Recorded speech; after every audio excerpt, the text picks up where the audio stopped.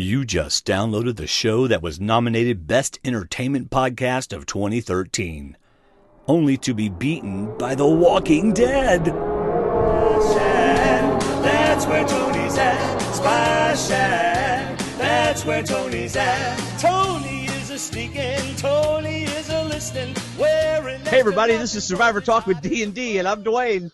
And I'm David. And we're just two best friends talking about the show we love, Survivor. Tonight is a very special show. It's a first for my friend David and I. We have a winner, the winner of Survivorcagayan, Tony Vlachos, Team TV. Say hello to everybody, Tony. And the crowd goes wild. Yay! We're just going to call him the head tonight. That's it, the head. Yeah, it's The just shiny the head. head. He's wearing the black shirt with the black background. He looks like he's in witness protection or something. I'm sorry. Yeah.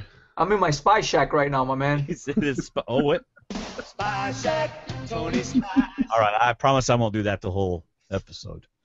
Although, what you should have done, Tony, was you should have had a ringtone of the SpyShack, which, you know, I can send you one. And then next time you're around Probst, make your wife call you so he hears the song. He's in the kitchen right now making himself something to eat. Yeah, I'm sure he is. That's my boy. Oh, well, everybody, we have new viewers tonight. Tony brought some in. Hopefully you have tweeted, Tony, that you are on the air live with us right now. Yes, I did. If you haven't. Awesome. So we have some viewers who've never seen us before. Welcome to our show. We're just two best friends loving to talk about the show. And we've got Tony. Tony, we're going to start off. We're going to get right into it. I'm not even going to tell people to go shop on Amazon and use our links. What did you expect from Survivor? And is that what and is it what you thought whenever you got there? It's exactly what I thought, Dwayne. It's everything I hated.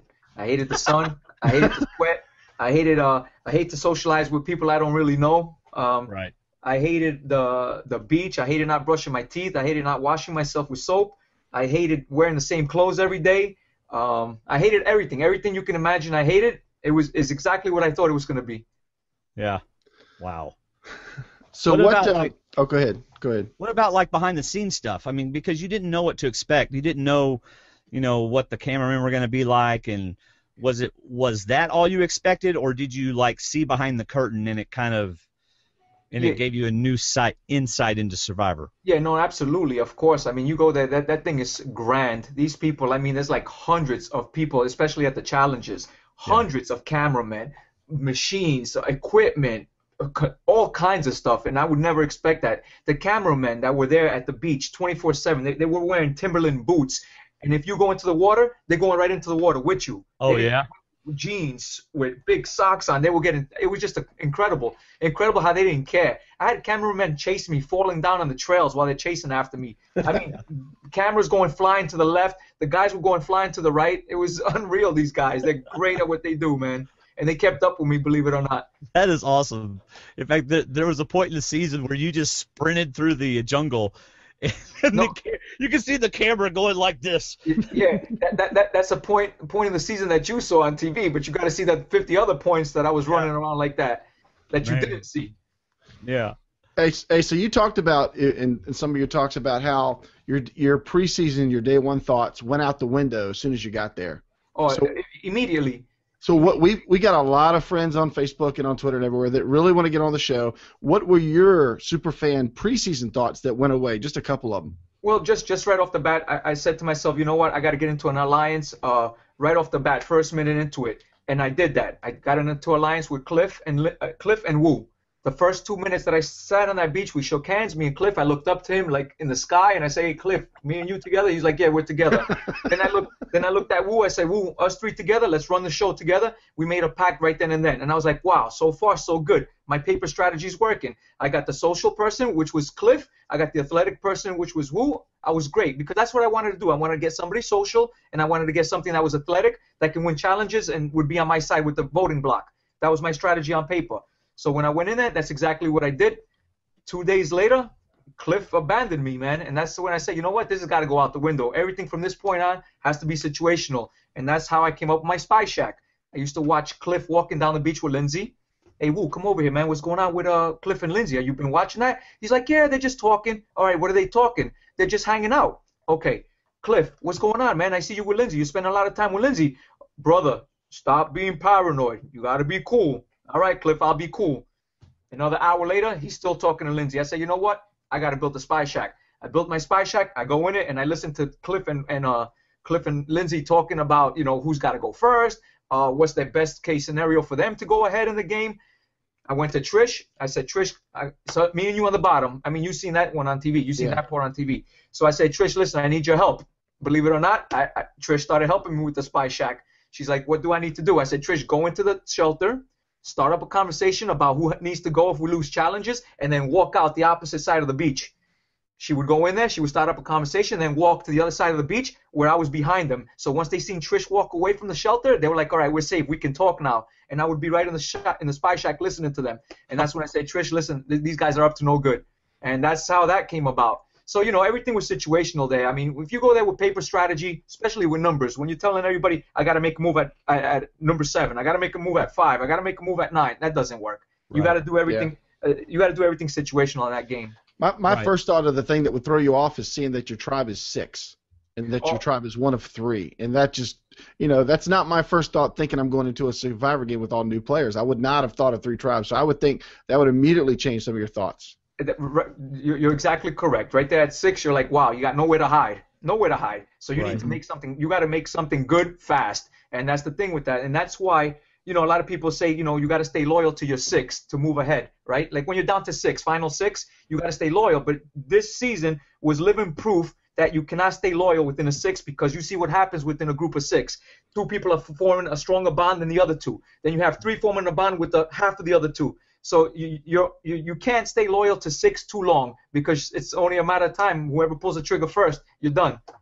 Yeah, because I would think in a group of 6, one of the big rules is never be by yourself. Because if you're by yourself, then everybody else is talking about you or planning without you. Well, Tony was by himself all the time looking for idols. Absolutely. See, the thing with me, when I first started, they knew I was a worker. So, I would start collecting wood, and everybody was collecting wood. There was points that I was in the camp, they saw me. I would just be moping around, dragging my feet, picking leaves off the tree, like bored. And then as soon as I turn the corner where they don't see me, pew! I used to beeline right down to where I had to go build my SpyShacks. I used to beeline to the areas. Like I used to canvas the whole beach. I canvassed it in sections of where I want to check for the idol. And that's what I would do. So I would pretend like I'm bored. I'm just looking around, grabbing little twigs from the tree, breaking them, just peeling coconut stuff and husks. And then as soon as they couldn't see me, I used to run full speed, do what I got to do, search. 5, 10 minutes, 15 minutes later, 20 minutes later, I would race right back to camp. And as soon as I turned the corner, back to like walking real slow again. So in their mind, they're looking at me and they're like, oh, no big deal. He's just moping around, no big deal. But I used to do a lot of damage with the time that I was gone, a lot. Yeah. So did the cameraman lean into you and say, hey, just let me know when you're going to run? Absolutely. Just give us a head up. Absolutely. I used to talk to them like on the beach in front of people. I'd say, all right, guys, I'm going to go all the way down by the water well. Have somebody meet me there. And they would go on their microphones and coordinate it to meet me. Wherever I was going, they were meeting me already. They were already there waiting for me. Yeah. I used to just run everywhere. Hey, how many SpyShacks did you have? 5 extra cameramen. Yeah, that's exactly what they were saying, as a matter of fact. I had one by the fire, where everybody sat down by the fire. I had one SpyShack there. I had one behind the shelter. I had one by the tree mill, and I had one by the water well. So I had all the places covered where people would congregate and start talking. Even myself, like I knew where I used to talk with people, and I was like, you know what, this is where everybody comes. So I had them all over the place. I mean, it wasn't. It was productive. It was good enough. I heard enough to tell me like, you're in trouble, So It was good. It helped me. And a lot of people say, how come we didn't see footage of that? And that's where you give production props. They sacrifice their footage so they don't jeopardize my game. If you have cameramen just there looking at me behind the shelter, they're going to give that away. So they sacrifice their footage just to let me play my game, which is great with production. I was very happy with that. Yeah. That's really good. That's awesome. Yeah. What was your reaction when Probst said pick a leader from your group? Did you back up as far as possible, or what'd you do? You know what? I looked at Cliff and I was saying, Cliff, man, you're the biggest dude here, man. You're a man of stature. I mean, you speak a leadership position. You speak of that, And he was like, I don't want it. So it was real simple. We just asked who's a talker here, who would like to represent the team And Sarah was good with it. So, you know, we said, okay, great, this is easy. We didn't have to pick nobody. She volunteered pretty much. So that was pretty good for us. So I want to ask you, so you're on the truck ride, and you know that there's not just 6 in the game. But while you're on the truck ride, you are not allowed to talk, right? Yes. But you are scoping out the people on the truck. Yes. All right. Did you get a pretty good read on all those other 5 people? Well, not necessarily a read. You know, I was looking at them and I was like, for one, I'm sure we all knew that we were on the same tribe together of 6. We knew that. We had the same color buffs. We had the same color satchels. So we knew we were, you know, we're going to be 6, a group of 6. So I'm not thinking about them. I'm just thinking, like, what the hell's going to happen here? I knew there was 18 people from the Ponderosa, the pre-game. We knew there was 18 people. So I was expecting to see returnees. You know, I was like, wow, they're going to have 3 returning players? And then I was like, damn, they can't have 2 returning players, you know? So then I figured there was going to be 3 teams of 6, and you know I'm pretty sure everybody thought the same way. So I'm thinking to myself, oh man, I got to go to Wu, and I got to go to Cliff right away, because like I said, I wanted the athletic guy, and the big guy. They asked me, what do I think he did? I didn't know him from nothing. I didn't know him from Adam. So I said to myself, it's either he's a circus clown wearing stilts underneath his pants, or he's some kind of basketball player. Yeah. And he happened to be a basketball player. Yeah. Okay. Well, then what about whenever you all got on the beach and you saw the other 2 tribes? Did you immediately pick out certain people and think anything about them that you needed to? No, not me. No. I was just so you get so blindsided by seeing Jeff and saying, "Come on in, guys," and all this stuff, and it's like, you know what? It was just like I was just soaking it in, you know. So at that point, I really wasn't sizing anybody out, and you can't really size anybody up unless they start talking to you. You can't really get reads on people, you know. They got to talk. You got to hear them talk. So instead, you just said, hey, we're ready to stomp on some beauty and brains. That's the first thing that came to my mind, you know. So that's what I said, and look, it worked out in the end, right? That's right. That's right. Hey, and when you get to camp, unless you got something else you want to talk about there, but when you get to camp, the first big lie that you told that we saw was I'm a construction worker. Yeah. You know, why did that come? Was that part of your preseason strategy? Yes, it was not strategy, but pre-game, I said to myself, you know what? Either people like cops and they respect them and they give them the props that they deserve. They're strategic, they're tactical, they're sharp, they're quick on their toes, right? It's either that. All right. In that sense, I'll be a threat right away. Or they don't like cops. They run a red light, they get a speeding ticket, whatever it is. I hate cops. All these people that are selling drugs, all these people that are killing people, robbing people, and you're giving me a ticket just because I passed the red light for 2 seconds. Yeah, I'm giving you a ticket. You pass the red light, you get in a ticket. I'll deal with them later. But right now, I didn't do nothing wrong. You did. But people don't get it. They don't own it. They don't own their mistakes, you know. So I'm the bad guy for giving them tickets. So cops are not liked. So I said to myself, you know what? I'm not going to take a chance going into that game and having 2 people or even 1 person that doesn't like a cop and says, you know what, we got to get rid of this guy because he's just a, you know, whatever. And I don't want to go into the game where people like cops and say, you know what, we got to get rid of him because he's a threat. So I said to myself, let me just be a neutral. Let me just say I'm a construction worker. And that's where I went. So when I met Cliff and Wu, those were the first 2 people I talked to. I'm a construction worker. So what am I going to say now when Sarah comes up to me and says, are you a cop? I'm not going to tell I'm a cop after I just told everybody I'm a construction worker. So that's why I had to make that lie. So, you know, a lot of people see it and they're like, that's an unnecessary lie. But it was necessary because I already introduced myself as a construction worker to the rest of the tribe. Yeah. Yeah, but what? Yeah, but what? Why couldn't you? I mean, because she obviously had a keen eye for other cops. Okay. You know? Okay. So why couldn't you just say, yeah, but I was kind of keep that a secret. Why don't we keep that a secret between us and just go along with me? Dwayne, I didn't know who she was. Right, you don't trust anybody, right? No, I didn't know who she was. She didn't tell me she was a cop or nothing. She came up to me and says, are you a cop? Oh, No, I thought she told you. I thought she she said, I'm a cop, and you're a cop. After I asked her, after the whole thing, she says, are you a cop? I was like, no, I'm not a cop. She said, tell me the truth. You're a cop. And I was like, no, I'm not a cop. I'm construction. Why? Why do you ask? And she's like, you just look like a cop. And then I said, what do you do for a living, Sarah? And then she said she's a cop. So I'm saying to myself, this girl might be playing me now. Now she's saying she's a cop, so I could admit to her I'm a cop and then say, I got you. I knew you were a cop. You lied to everybody. So that's why, you know, there was a reason for that. You know, I know people are looking at it like he didn't have to do all that, but I did have to do all that. Well, now we understand why you did it. Yeah, that's early game foundation building. Once you start that storyline, you got to stick with that storyline until you can realize who you can trust, who you know won't go tell things to other people, and you got to build yourself and keep your story straight. Because if somebody gets a lie on day one, they're going to be toast as soon as possible. And that's exactly right. And especially when the girls saw that the 3 guys were already talking. Sorry. So they already seen the three guys talking. They saw me, Cliff, and Wu talking. So I figured that they were trying to probe, try to see something so they could throw me under the bus. That's why I didn't really trust Sarah. I didn't know who she was. And then later she told me she was a cop. I thought about it for a split second. I said, you know what? I don't want to get played just yet. Right. So later on, you've seen how I came out with, again, I used the truth as a negotiating tool. I knew, even if I wasn't a cop, I knew that it meant so much to Sarah to be a cop because from hearing her talk about her cop stories, she was really blue blood. And I knew even if I wasn't a cop, I still would have told her later on in the game, hey, listen, Sarah, I am a cop. Even if I wasn't, I would have told her that because I knew that's what she wanted to hear. I would have. I really would have. That's great. I hadn't even thought about that. But I would have. You're right. I Because would have. she was so into that. She was so into that you could use that. And I would have said it. I would have told her I'm a cop. I didn't care whatever she asked me to prove to her. I would have done it. I would have showed her how to lock somebody up.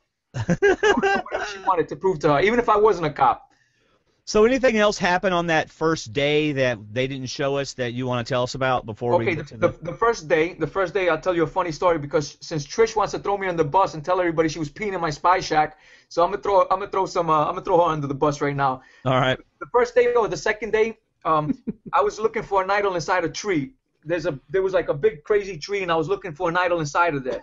And then somebody taps me on the shoulder and I look up and Trish is like, what are you doing? And I start screaming, chicken! There's a chicken! And she's like, what's going on? I said, hurry up, go around. The chicken just ran through the tree. So she goes around the bushes and I'm with my left hand looking through the tree for the idol. And with my right hand, I'm picking up stones and I'm throwing the stones over my head and they're landing in the bushes. And she's screaming, I hear it running! I hear it running! So I got that lie off with Trish. I got that off. She didn't go back and tell people I was looking for an idol. That's awesome. So later on, the rice, what is that? Whatever that rice sack is that they give us that, it's the container that holds the rice in it. The rice packet. It has a medallion on the top of it. It was a wooden carved-out medallion that I thought was an idol. Right. So what I do, I remove that idol and I put it in my pocket. And I'm saying to myself, hold up. There's no clue. There's no rules to it. There's nothing engraved on it saying it's an idol. It's probably nothing. So what do? I go up to Trish and say, hey, Trish, I know you're on the bottom. I know I'm on the bottom, but they're probably going to go after you first. I got an idol for you. And she looks at me, and she's the happiest girl in the whole wide world. She's like, oh, my God, Tony, you are so awesome. You're the best. Thank you so much. She takes that whatever idol. She puts it in her bag. So then I go up to her. I say, Trish, you got to let me know what's going on in the game. Look, I helped you with the idol. So then she tells me, listen, Lindsay and Sarah, they're looking for idols. And I'm like saying to myself, oh, really? So now Trish is giving me information because I gave her that fake idol. So then she takes me to a spot where Sarah and Lindsay were digging through tree roots by the water well. And I'm saying to myself, wow, why are they digging through the roots? Which leads me to my special idol later on in the game. But that moment right there is what made me start digging through tree roots. So now I'm thinking that Trish tells Sarah and Lindsay that she read a clue and there's something buried. And then Trish was like, no, Tony, I didn't tell him nothing. So for whatever reason, we later found out Sarah and Lindsay were digging through those tree roots because they saw that the earth was touched. Somebody was digging through it previously. So that's what they thought. But I thought that they're lying to me. I thought that they really knew that there was an idol hidden underneath some kind of tree root and they had to dig for it. So that's why every single tree from that point on, I dug from every single root and climbed all the way up to the trees. From the bottom up, I checked it all. That's why I was digging looking for the idols. Right. So how long till Trish realized that you gave her a block of wood? So just like all my lies, when I know that there's a point that it might come back to bite me, I come clean with it. So I went up to Trish maybe, as a matter of fact, it might have been on day 7. I went to her and I say, hey, Trish, listen, I've been thinking a lot about this. I got to see that idol again. And then she took the idol out, and I looked at it, and I said, you know what? There's no writing on it, Trish. It had no clue on it. I don't know if it's real, but let's just hold on to it just in case. So now I came out of that lie. So if she finds out it's fake, she's not going to say that I played her, you know? So I got out of that lie like that. Yep.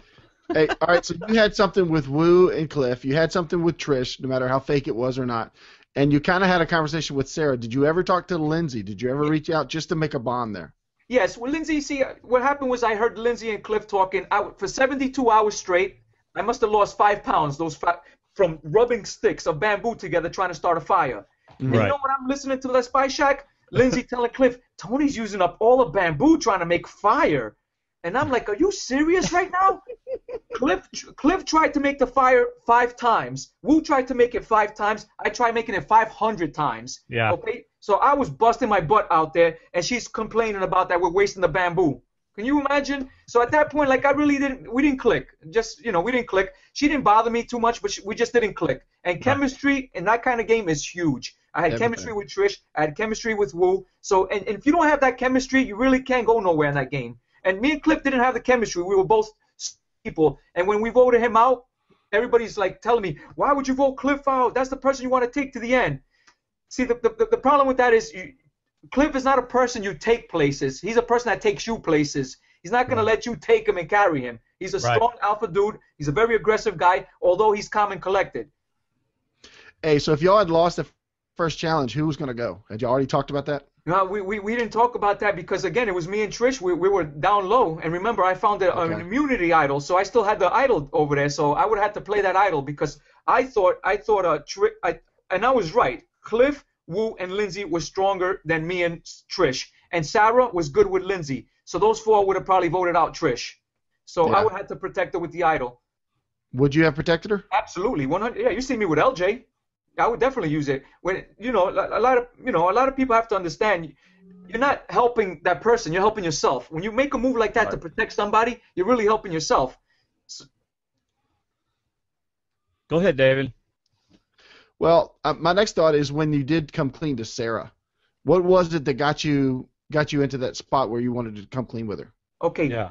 So a lot of people saying that why now with the lie with Cliff? I knew that I wanted to target Cliff. I knew that something was gonna happen because the Brains tribe was getting decimated. So I knew it was only a matter of time before they shuffled us, they swapped us, did something with us.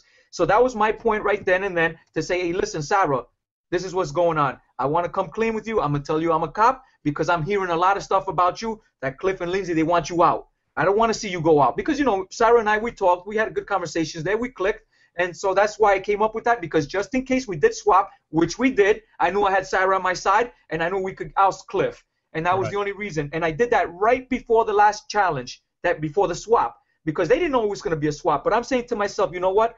I can't tell Sarah this if we went to a challenge and we lost, because then it'll look like I'm just nervous, I'm desperate, and I'm making a lie up. So I said, you know what? Right before a challenge, just in case there's a swap, and it happened to be a challenge, but there was no swap. The swap happened later on.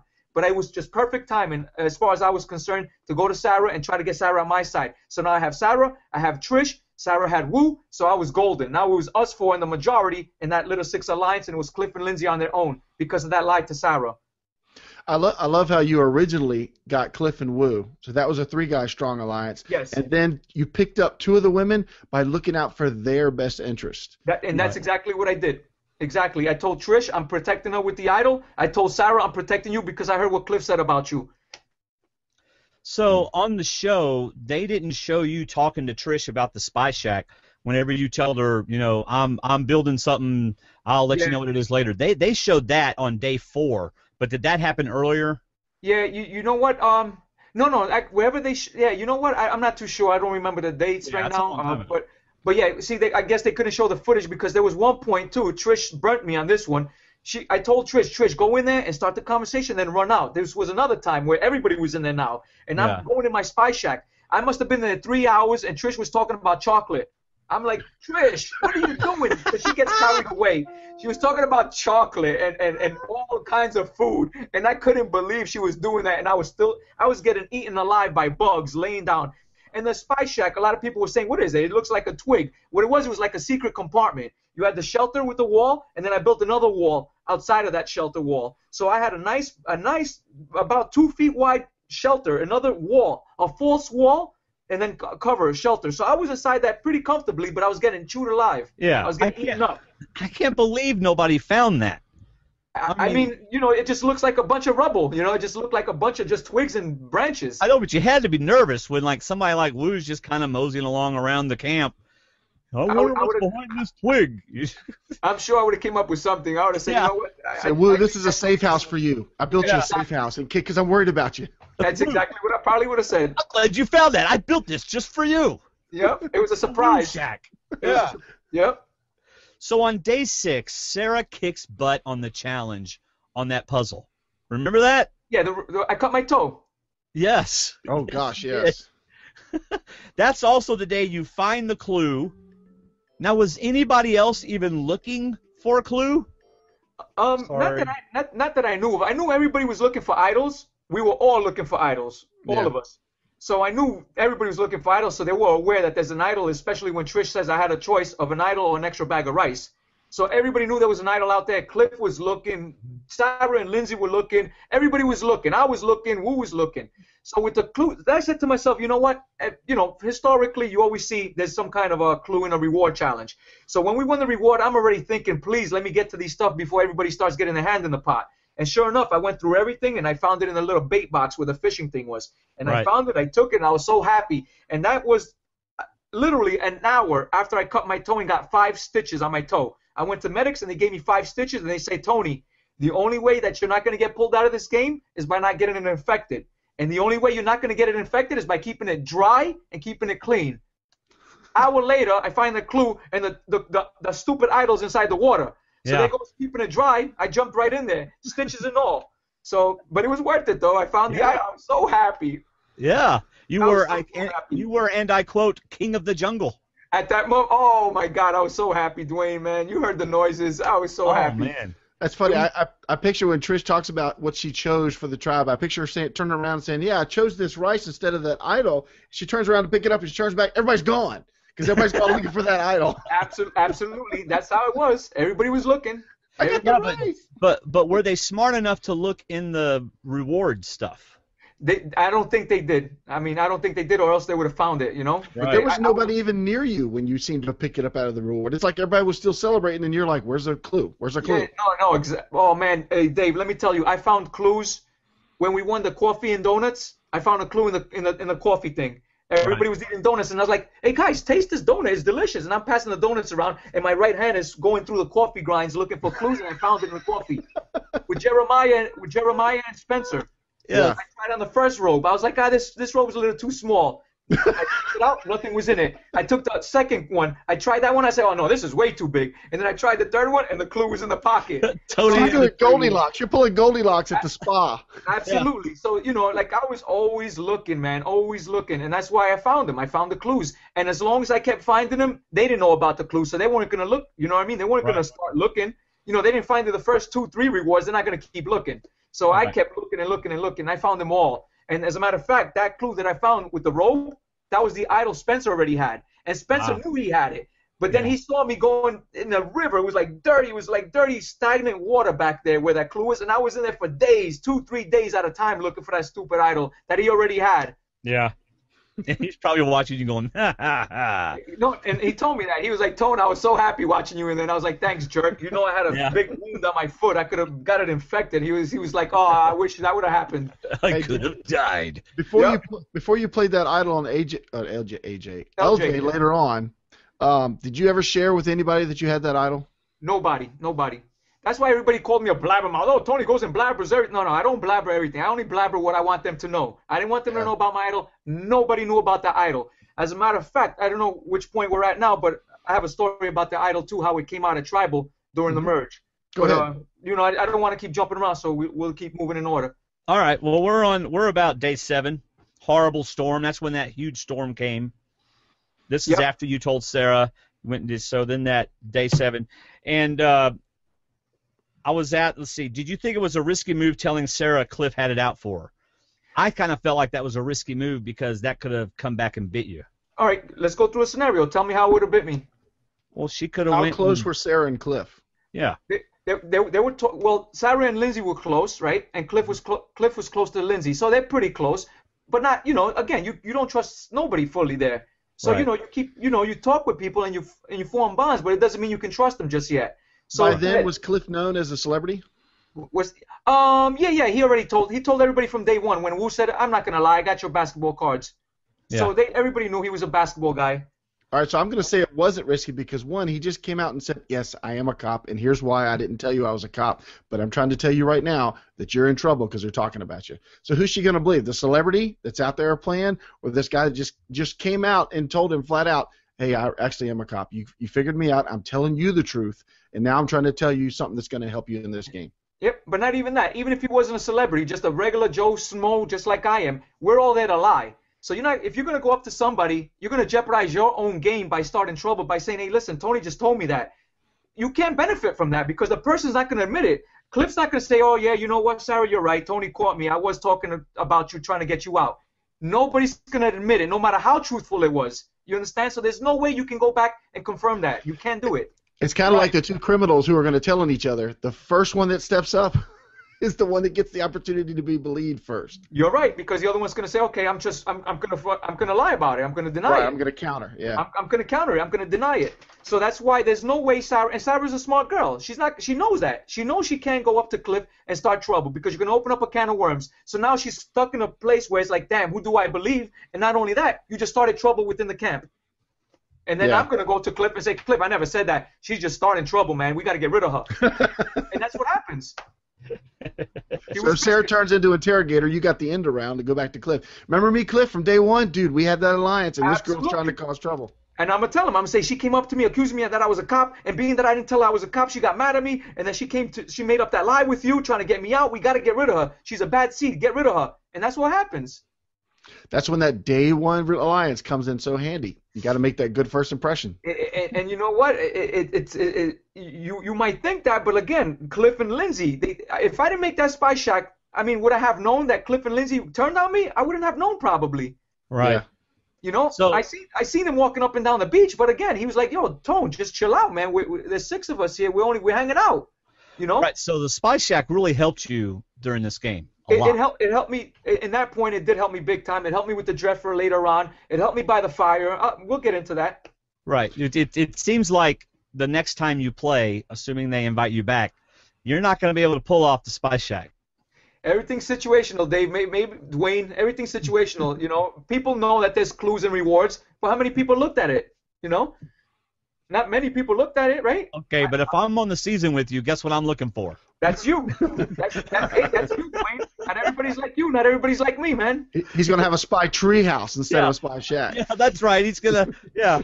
Don't One of the things, before we get too far in, we're like getting up to day 8, but one of the neat things that I heard you tell Poverty on the first one, I didn't watch the second one, the Survivor Live one, but the one that you did right after the finale with Poverty, you told her that you had 2 rocks. Oh, that yes. You would go to the beach. Huge. This was just, I had never thought of this, but this was like probably the greatest idea you had the whole game. Because Huge. What day did you come up with that? Day 1. Man, Day 1. My wife and I talked about it before we went out there, as a matter of fact. Again, it's not a strategy, but we talked about it. She's like, Tony, listen, if you need to console somebody, grab a rock as soon as you get on the island. 2 rocks. One represents me, one represents our baby daughter. And I did just that, and I carried it in my pocket, and every single night I would put them out and say, honey, this is what's going on out here. Right. And I used to talk to them, and then I used to give them a kiss goodnight, put them in my pocket, and they were out of my mind from that point on. But that really, you know, as ironic as it sounds, it did keep my sanity. You know, you would think I'm insane for talking to rocks, but. Well, no, I mean, look at, and I know it's a movie, but look at Tom Hanks in the movie Castaway. Wilson. Yeah, I mean, that in that movie, that volleyball or whatever it was kept him sane, and it allowed him to talk and to think things through. It's just a great idea, and I bet more people will start doing that. I know I would do it now that I heard you say it.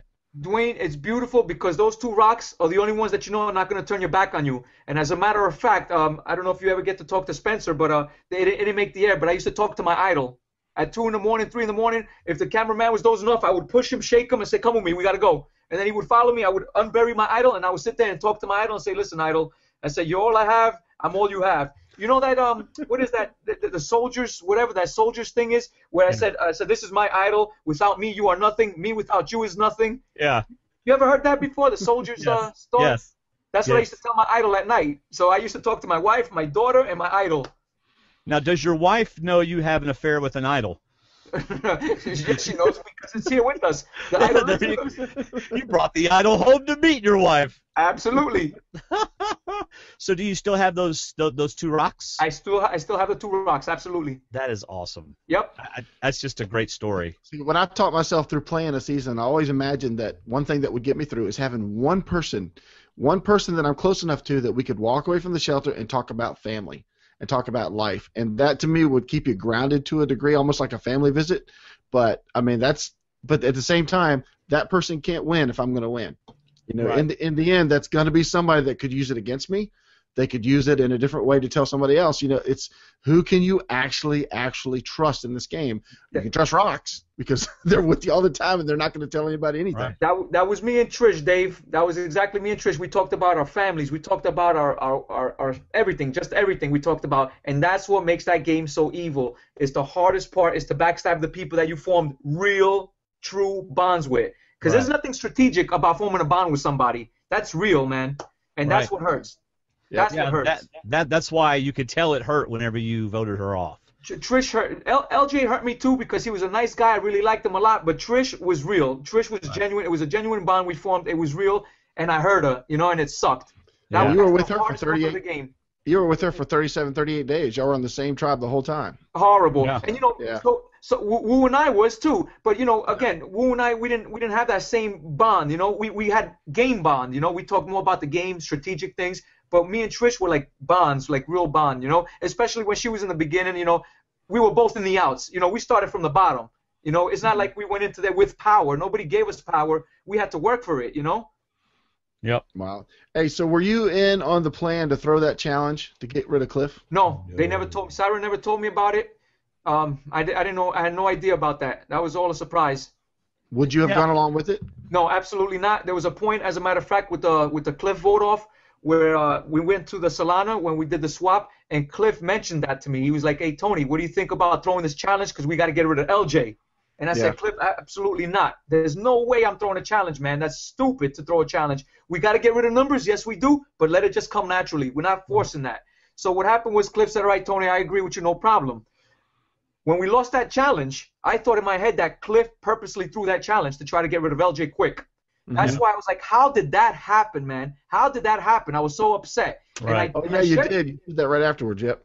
Yeah, and I shared that with LJ, and I said, and I told LJ, I said, "Yo, LJ, man, I think Cliff tried to throw that, man, because he did mention it to me. And then when I told him I was not going for it, he said, no problem, we won't do it." So I started saying to myself, all it takes is one person to throw that, to make that challenge kaputs, and that's Cliff. All he had to do was lift that pole higher, and the front nose dives, and that's what it felt like. It felt like he was pulling that so high up where me and LJ couldn't control the front. We were struggling to pick up that nose, and meanwhile I'm watching skinny little Spencer lifting up that nose like it's nothing. So that's why we started saying it was like a conspiracy theory that I think, you know, Cliff has something to do with throwing it. But again, I guess it's common sense that Cliff is taller, so his grip on it's going to be much taller than ours, you know. Right. But me and LJ, we look like rag dolls. Yes. And that's why we thought that, you know, Cliff has something to do with that. But, you know, we talked to Cliff after the game. He was like, absolutely not. All right, so going back to day 11, whenever Sarah and the rest of the tribe was trying to throw that challenge, but Brain was so horrible that they couldn't. How did you and Lindsay end up sitting out? Who, me and Lindsay? Yeah, you and Lindsay sat out on that challenge. Was that something that the others got to happen because they knew they were going to try to throw it? Well, it was pretty much implied. They were like, "Tony, you know, you have a wounded toe. You know, you could sit out. We're better swimmers than you are." Because I told everybody I'm not a strong swimmer. As a matter of fact, I barely know how to swim. I just started taking lessons like a month before I went on the show. So they said, "Tony, you just sit out this one," and Lindsay volunteered to sit out that one. So it was, you know, maybe it was strategic on their part to sit me out so they could try to throw it. But Trish didn't even tell me they were throwing the challenge either. So, you know, I mean... Yeah, say, hey, you can't completely trust Trish, so don't feel too bad about voting her off. Yeah, oh, come on. Nah, it's different, man. It's different. But you heard me on the sideline, how I was screaming. I was like, "Cliff, come on, Cliff. Throw it in, get it in." I was like the loudest person out there cheering him to win that challenge. Yes. All right, so the next day, it is time to mix up the tribes, and Sarah is left alone. Were you a little concerned about that?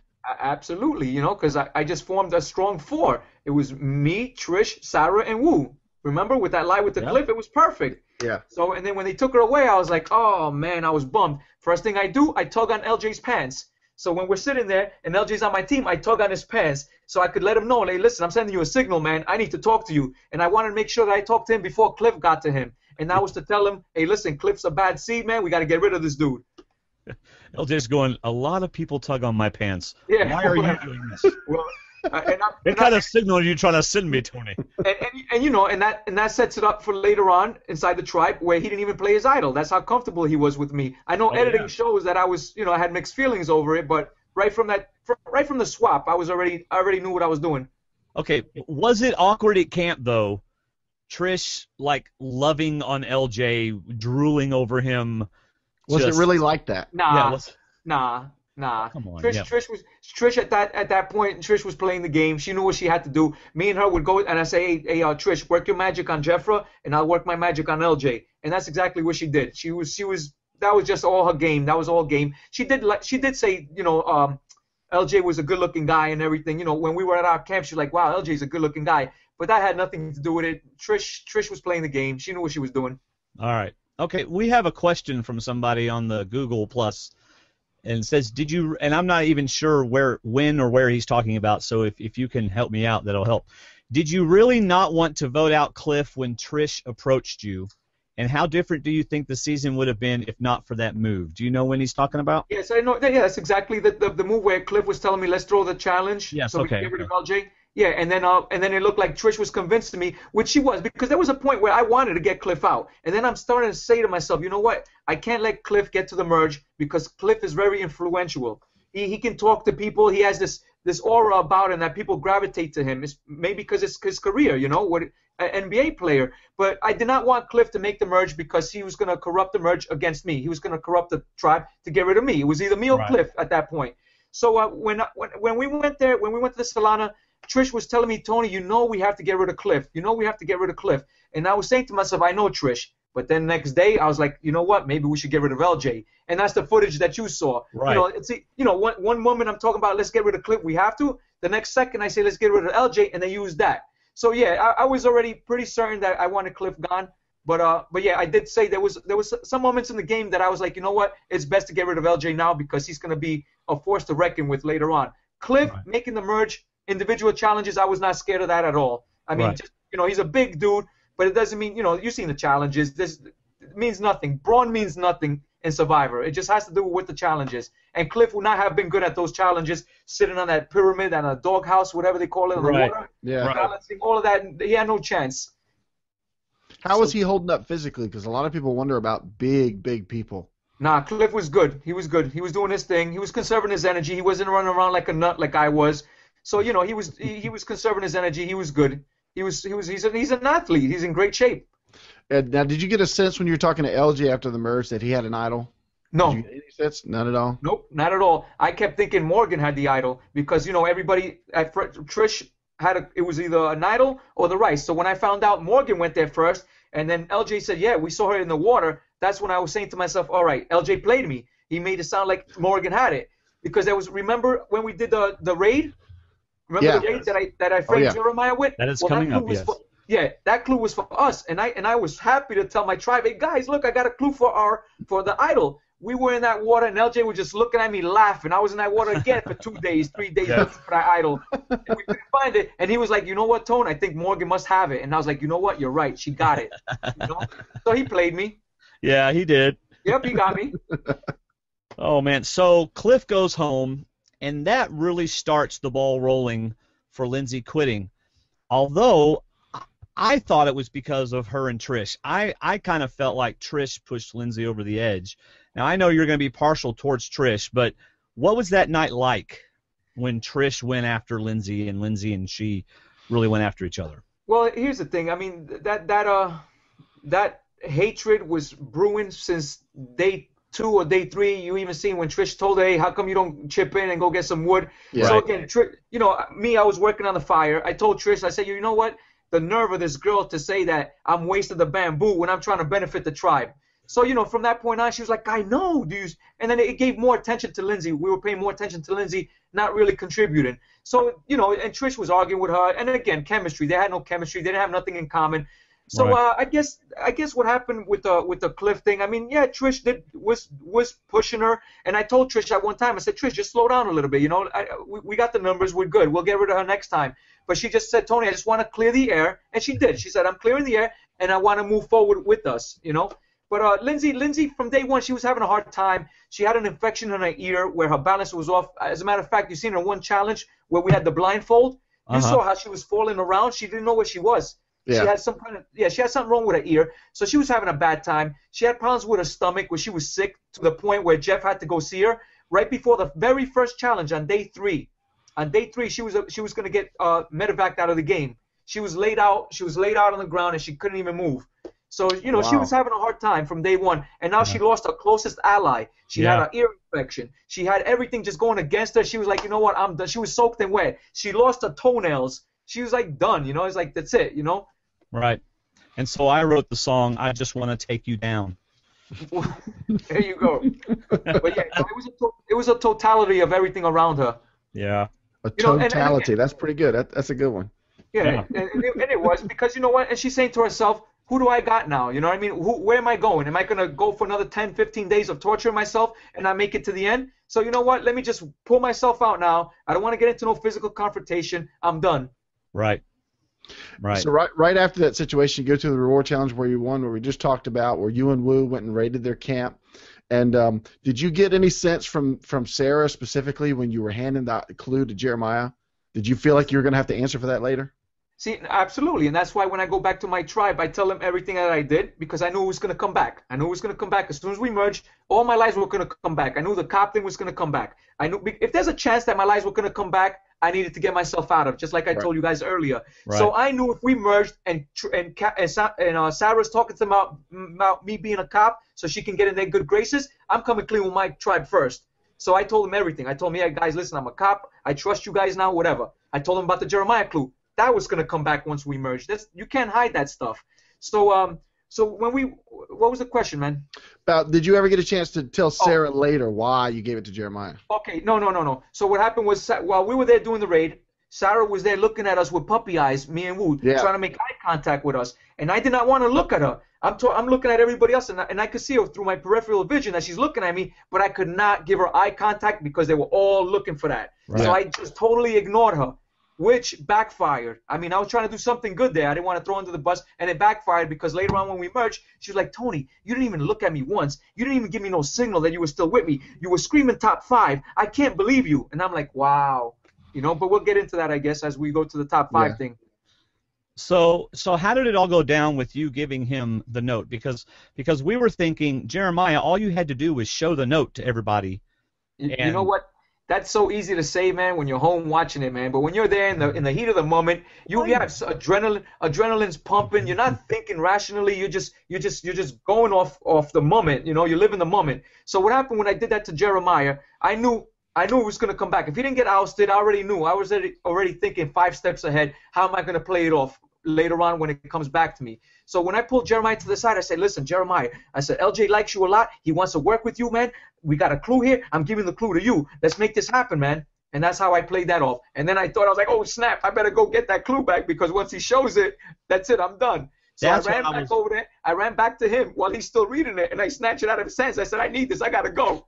So how long did he have that clue? Seconds. Yeah, how long did he have that clue? It was about 10 seconds, but I took him all the way to the back where the pond was. So, again, I was flying back and forth, and Jeremiah was walking towards him, and I just snatched it. I said, no, I need this back. Jeremiah's going, you just ruined my game, you jerk. Yeah, exactly. But you know what? You got to give him credit, man, because if I was on that tribe, I would not have believed Jeremiah that was a fake clue. I would have voted him out right away because I'd say, you know what? He's lying. He has LJ on the other side. He's got to go. So he pulled that off. I don't know how he did it, but it worked for him. They got rid of poor little Alexis. Yep. Yes, they did. So I don't know how he pulled it off, man, but props to him because he should have went. He should have went after that. So then you go back to camp and you admit to everybody, hey, guess what? I'm a cop. Why? Absolutely.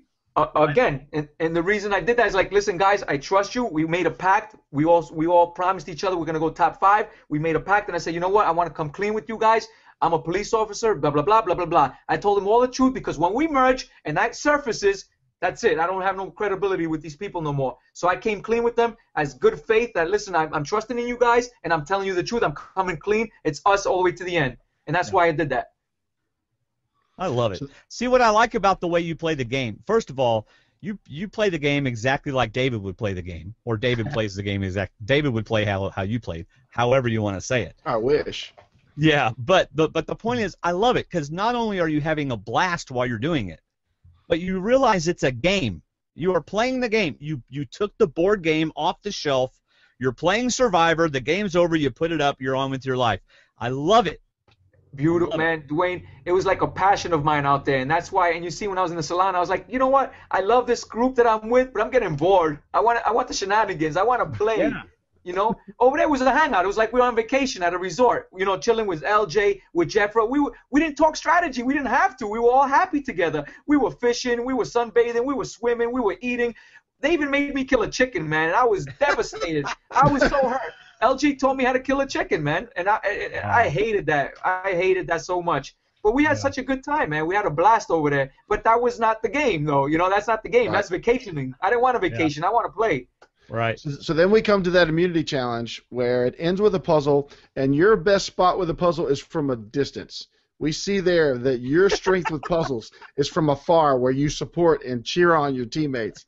But isn't that? I think that was the last challenge for the tribes, and that's where the top 5 came out. Yes, that was it. And again, that top 5, pure emotion. It's raw. You can't control that. So it's not like I made a move. That wasn't a bad move. It was a bad moment. It just came out because at that moment I really, really wanted to stick strong to the 5. Right. So I did swear to them. I did swear my mother and my kid to them. It was real. I really wanted to go with them. I did not want to lose another member of our tribe. I was so comfortable with them that I wanted to go all the way to the end with them. And that's why when we won, I was so excited, so happy. I was like, yes, top 5, because we knew we had Sarah on the other side. We knew we had either Jeffro or Alexis on the other side. So as far as we were concerned, us 5 were concerned, we're good at the merge because we're pulling one of them over and we're running the game. So if top 5 baby was, wow, that could have been a song. Top 5 baby. Yeah. If top 5 baby was a mistake, what was an emotional mistake?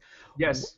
I don't see that you made too many of those during the game. It seems like everything you did, you had thought out, like in the night whenever you did all your thinking. Yes. You had thought it all out and you had done it. Did you make any more of those emotional mistakes besides top 5 baby? Clapping my hands like a madman when Sarah got voted out. Yeah, I was wondering about that. That was another emotional thing because at that moment I didn't care if it was Sarah, I didn't care if it was Jeremiah, I didn't care if it was Todd, I didn't care who it was as long as it was none of my group. Right. So when we played 2 idols and the vote because of Spencer went to Jeffra, in my mind I'm like, we just lost 2 idols and we lost the game because we got no idols and we got no numbers, we're done. So that's what I'm thinking. And then when I seen Jeffra and when I seen Sarah's name come out and she was gone, raw emotion once again, uncontrollable emotions. Yeah. And again, it had nothing to do with Sarah personally. It just had to do with the fact that we didn't lose our number and Kass did flip. Because we knew Kass was going to flip. We didn't know, but we had an agreement that Kass was going to put Sarah's name down. Jeffra started that whole thing, by the way, and she didn't get the credit for that. Yeah. Jeffra started the fight between Kass and Sarah. I come back from the water. Yeah, I came back from the water well, and I see Jeffra doing the moonwalk. She was like backing out of a conversation that she started with Kass and Sarah, and she let them. It was like a cat fight, and Jeffra just moonwalked her way out of it. And I said, "Well, what happened, Jeffra?" She's like, "I don't know, but I just got them started fighting, and I love it." And I was like, "Wow." And then that spilled over to the next morning, and Trish grabbed this girl. Trish grabbed Kass, and that's when that all stuff that you're seeing on TV happened. Right. Right. So, but at that point, I kept telling Trish, hold up, Trish, because we really wanted Sarah to come on our side. We really wanted Sarah, you know. So I tried my best to convince Sarah. I was like, Trish, just hold off, please, just hold off. Let me go see what I can do with Sarah. We knew the fight between Sarah and Kass, and that's why I kept throwing to Sarah. I said, Sarah, if you want Kass gone, we could get rid of Kass. But Sarah didn't want to do that, you know. Yeah. She didn't want to come back. Hey, when you came over on the boat, did you check all those food containers for more idols and clues? Oh yeah. I already ransacked that thing. I ransacked that. As they were passing it to me to put in the boat, I'm looking through everything as I'm passing it, you know.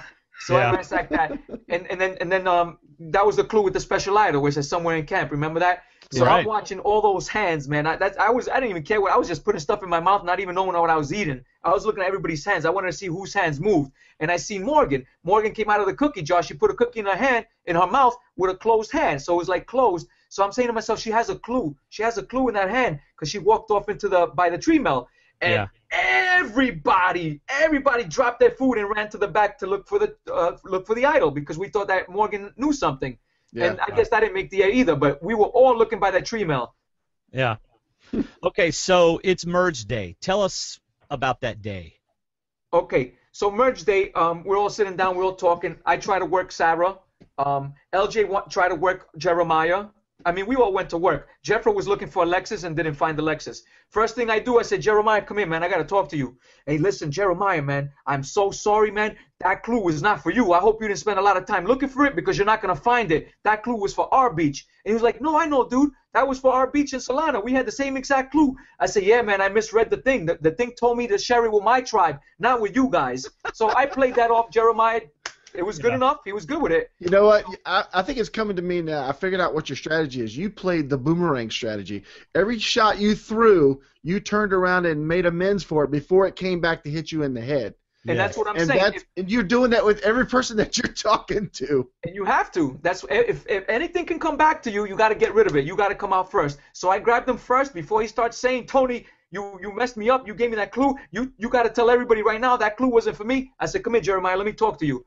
And that's how I did that. And I told him, I said, I messed up, Jeremiah. I read that wrong. I was supposed to share it with my tribe because it was an idol for us, not for you guys. So I hope you didn't go looking for this thing. He was like, no, I didn't look for it because I knew exactly it was for your tribe. I was like, oh, man, I messed up. I'm so sorry.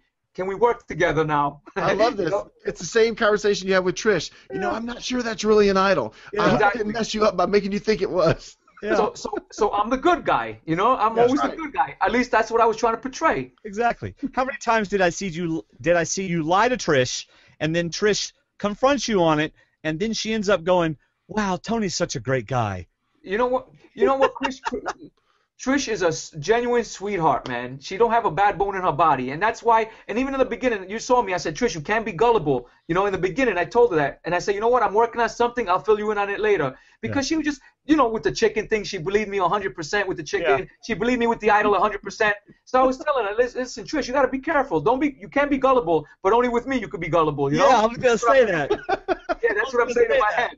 You can be gullible. Don't be gullible except with me. But you didn't say that out loud. But I didn't tell her that. No. But no, she's just a sweetheart, that girl. Oh man. Hey, so speaking of the floating dog houses, because that's what I called it too. How hard was it to be the one closest to Probst when everybody had to swim past you and they were falling off their perches? You know what? That's a great point, man. Because everybody had to cause a wake, and I got the donkey end of the stick on that one. Oh, yeah. On top of having a busted toe, because they didn't show it, but I told Jeff, I said, Jeff, you need to look at my toe. It looked like it was going to pop. All the blood was going right to that wound, and it looked like it was a pimple ready to bust because all my weight, all my pressure was on it. That was so painful, so painful. But we all did it. That was the hardest part, actually, and we all did it. And you still made it in second place out of all that people. You know, again, like I got lucky that everybody fell off real quick, Right. Because I was up there maybe 10 seconds.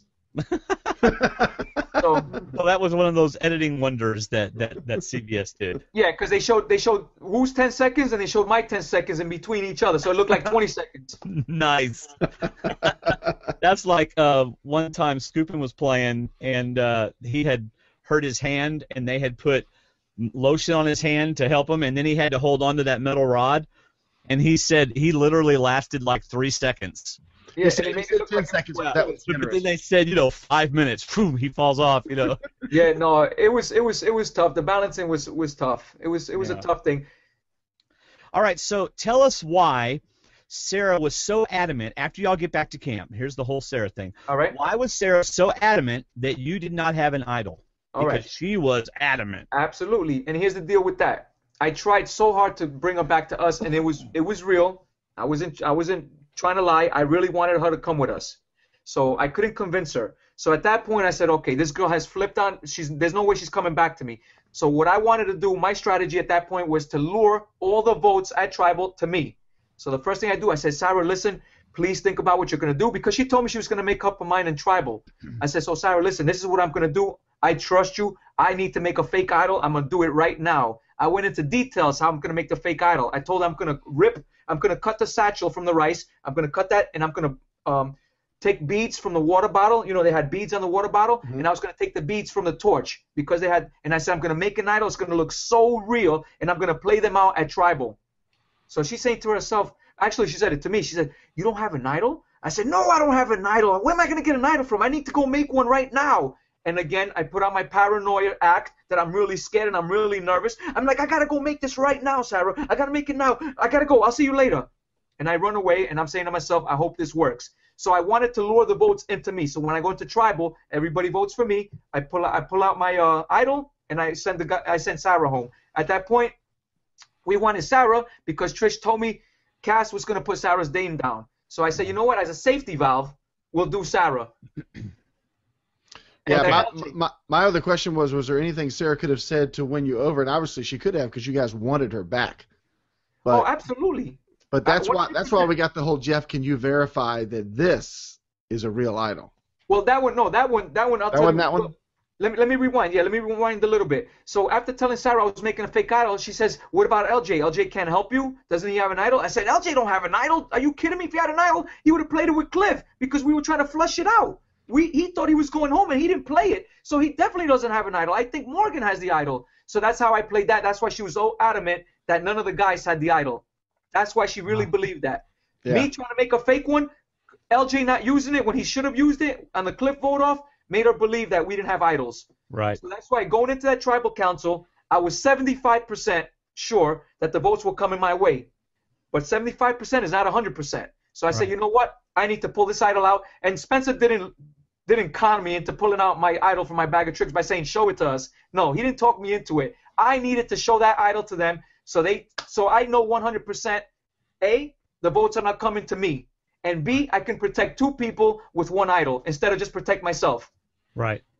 Now, so now is this the tribal where you went up to Jeff and said, please confirm this is a real idol? Yes, that's okay. Is it the merge? No. Yeah, we're after the merge. Wait a minute. I can't remember. Oh, you know what? You're 100% correct. This is what happened. Okay. So when I pull out the idol, I knew now I'm 100% sure that then they put in the votes to me. All right, as opposed to being 75% sure. So now I know I got to make the right decision. And a lot of talk was about let's get rid of the threat. Let's get rid of the threat. So I really thought that they were going to try to get rid of LJ. So I said to myself, you know what? If I pull this idol out, it's going to deflect the votes off me, and it's going to go to LJ, and I'm going to protect LJ. The validating part about it was I wanted to read on them. So by the time I went to Jeff, right, I said, hey, Jeff, can you validate this for me? And I'm not looking at Jeff. I'm holding the idol up. So while I wanted some time, I'm looking at everybody, and they had a grin on their face. And I'm saying to myself, you know what? They're not voting for me, man. They're definitely not voting for me. Because if they were voting for me, they'd be shocked. They'd be like, uh-oh, we just messed up. Tony's playing his idol. So I got to read from them. For that 5 seconds there, I looked at them, and they were grinning. And that's when I said, I'm giving it to LJ. And they still had a grin on their face. And I knew right then and then that's it. It's not for him. Right. Well, what was funny about that was that you just created a situation that has never happened before. Because, normally Probst doesn't say, sure, come on up and ask me a question if this is real or not. He just says, play it, and I'll tell you if it's real or not. Oh, yeah, well, yeah, you give it to him. And you weren't playing it. You just asked him to confirm it without playing it, which I couldn't believe Probst. I mean, if I'd been Probst, I would have been like, if you want to play it, I'll let you know if it's real or not. But he didn't do that. That's if it's scripted, yes, he has to go by a script, and the script will say he has to say that. But it's not. He lets us do whatever we do. I know, which was pretty cool. It's our game, which is awesome. And the thing is, too, did you see, I don't know if you could go back and watch the program again at that merge. When I pulled out that idol, did you see the faces, how they were looking at Sarah like they wanted to kill her? Yes. So that right there, that also made me think that I made sure Kass was going to vote for Sarah, because you seen Kass's face. She was on fire. So even if she had no thoughts of voting Sarah out, that right there made her say, you know what, we got to get rid of Sarah because she doesn't know what she's talking about. She's got to go. So there was a lot of. Go ahead. There was a lot of what? No, there was just a lot of, there was a lot of thoughts going through my mind at that tribal, and it was all for a purpose. Me pulling it out, me lying about having a fake one. It was all for a purpose. Right. This was the tribal that kind of blew the lid off the series for me, because there was like 5 different things going on. Yeah. All at one time, and everything bounced off the thing that happened right before it until it just culminated. And it's like we were going in this one direction, and all of a sudden, idols were being played, people were being saved, and all of a sudden, Kass just goes, and then I'll just turn it that way. Yeah. And the whole game changes completely for everybody. One tribal council, and the whole. I mean, this is what put this season way up to the top of the rankings of seasons. This is one of the best tribal councils ever, and I believe Probst has even said that. I don't think he said it is the best, but he has said it's one of the best. And this is where Kass gets into the game more, and where we start to see how Kass plays. And I know you and I have disagreed about how Kass plays, but I really like the way Kass does this. She's just like, boom, causes a little problem. Sarah goes home. Nobody likes her anymore, Spencer makes his comments, and it's really cool to watch both you and Kass play and how your games actually, like in this situation, your games complemented each other even though you were playing different games. Yeah, but Dwayne, when you make a move like that, it's supposed to benefit you to win the game, to make you that much closer to winning the game. Making a move like Kass didn't benefit her to try to win the game at all, especially when she goes around bragging, I was going to put Sarah's name down no matter what you guys voted for. Because she had too much, she thought she was the queen, and I wanted to show her that you ain't nobody. I'm putting her name down. When you're telling us that, it's like, you know what? You make no sense. She told us that she was going to put Sarah's name down no matter what. Yeah. Come on. How's that strategic? There was nothing strategic about that. And then she brags she's a free agent. Come on. At that point, you're going to the end because everybody wants to take you to the end, not because you're playing your butt off to get there. There's a big difference. Well, there's not. Okay, well, now some people say it doesn't matter how you get to the end as long as you get to the end. But, you're not going to win. You're playing to win. Right, because same thing happened with the Russell Hantz. He made it to the end, but there was no chance he could win. Right? He wasn't playing to win, Dwayne, was he? No, he thought he was, but he wasn't because he misunderstood the game. Russell did not understand the game. Well, I would agree that I mean, obviously she did not win. So, but that's my point. She thought she could win, but she was delusional about it. There was no way she could win. When she's going around bragging like she's doing that I'm a free agent, I was going to put her name down anyway, nobody respected her game. You give us a valid reason to why you did that, and we'll respect it. Telling us that you just wanted to put her name down because she thought she was a princess is not a valid strategic move. I think at that point, huh? I think the case that we've heard so far is the story we've gotten is that Tony has been working, in a sense, in a group, but for himself. And Kass's move was just for herself. It benefited no group. It actually gave power to a different group that she wasn't even with. And it just the way it played out, the way it seemed from the edit, it was just a move that she wanted to make on her own. Yes, she was helping a different group of people, and she was losing a whole group of people, but at the same time, it wasn't a choreographed a move that would put her at the top of a group. Whereas this other group was still together. What I loved about it was you going from this of playing the idols to this of wasting the idols to this of Sarah leaving. And that's why you applauded. That's where the emotions came in after being starving and hating the bugs and hating the beach. But all of a sudden, what you didn't think was going to happen happened, or what you were hoping would happen happened, and that's where Survivor emotion comes out. And that's why I don't care if you clap or not. I'd have been clapping. I'd have been standing up saying, oh my gosh, did you see that? I hope your people at home saw that because that was the best thing that's happened so far today. and that was raw emotion. It wasn't a move. It was just emotions that came out. But back to the casting, you saw even when Trish was trying to talk to Tasha that day when they were talking in the water, Kass said it herself. Nobody convinced me into voting for Sarah. I did that on my own. Nobody made me flip. So she, again, instead of her trying to argue her case that it was strategic, she's making a point that she didn't care about nothing. She wanted to do that and she did it. For no benefit of our own. If you guys understand that. All right. Well, one thing that I don't want to talk about Kass a whole lot, but one of the things that I noticed about Kass that I think was a mistake, and I'll tell her this whenever we talk to her in just a couple weeks, is that she would cause chaos, but everybody knew she was causing chaos. If you're going to cause chaos, do it, but make it look like someone else is causing chaos. Don't fess up to it. Yeah, but don't go around Cam saying, I'm the one who's causing the chaos, because that's not the way you're supposed to do it. That was her MO, though. That was her motive. That's what she wanted to do. Right. All right, so let's see. Where are we? We got day 20. Let's see. Well, we come out of the best tribal council of the season so far, and the next morning you got Kass and Morgan. Which probably right into what you were hoping would happen, that somebody else would get into an argument, and it wasn't you. Right. Absolutely. So that vote off there, I mean, they showed me saying that Morgan is undeserving. She needs to go. She needs to get out of here and that. But they didn't show the part that I was talking. See, Trish was upset because she wanted Tasha out. after we voted off Morgan, me and Trish got into a big fight at Tree Mill. And Trish was like, I told you we needed to get rid of Tasha. Now Tasha's going to go on an immunity run. And I told her, and I said, listen, Trish, this is the truth. This is what happened. If we got rid of Tasha, LJ still has his fourth beauty, which would have been Morgan.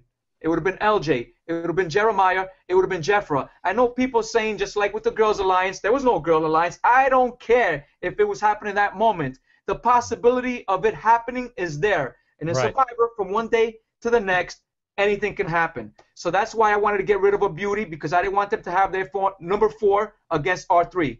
Right. I had 3 brawns.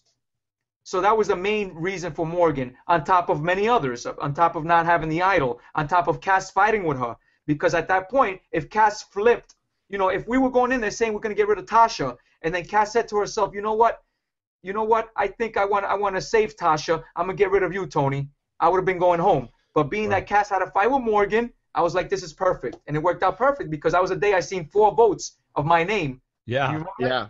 That was the tribal. So that was the one that really hit home, because I said, you know what? These people just advertised for the second time that they want to get rid of Tony. So anybody on my team wants to get rid of Tony, all they got to do is go to them and say, hey, guys, we know how bad you want to get rid of Tony. Give us 1 or 2 of your votes. Let's get rid of Tony. Yeah. So once I seen that to me was advertisement that these people want Tony out. And that's when I said, you know what? It's my turn now to use them before somebody else uses them. And that's when I made that deal with Jeremiah and Spencer to get rid of LJ.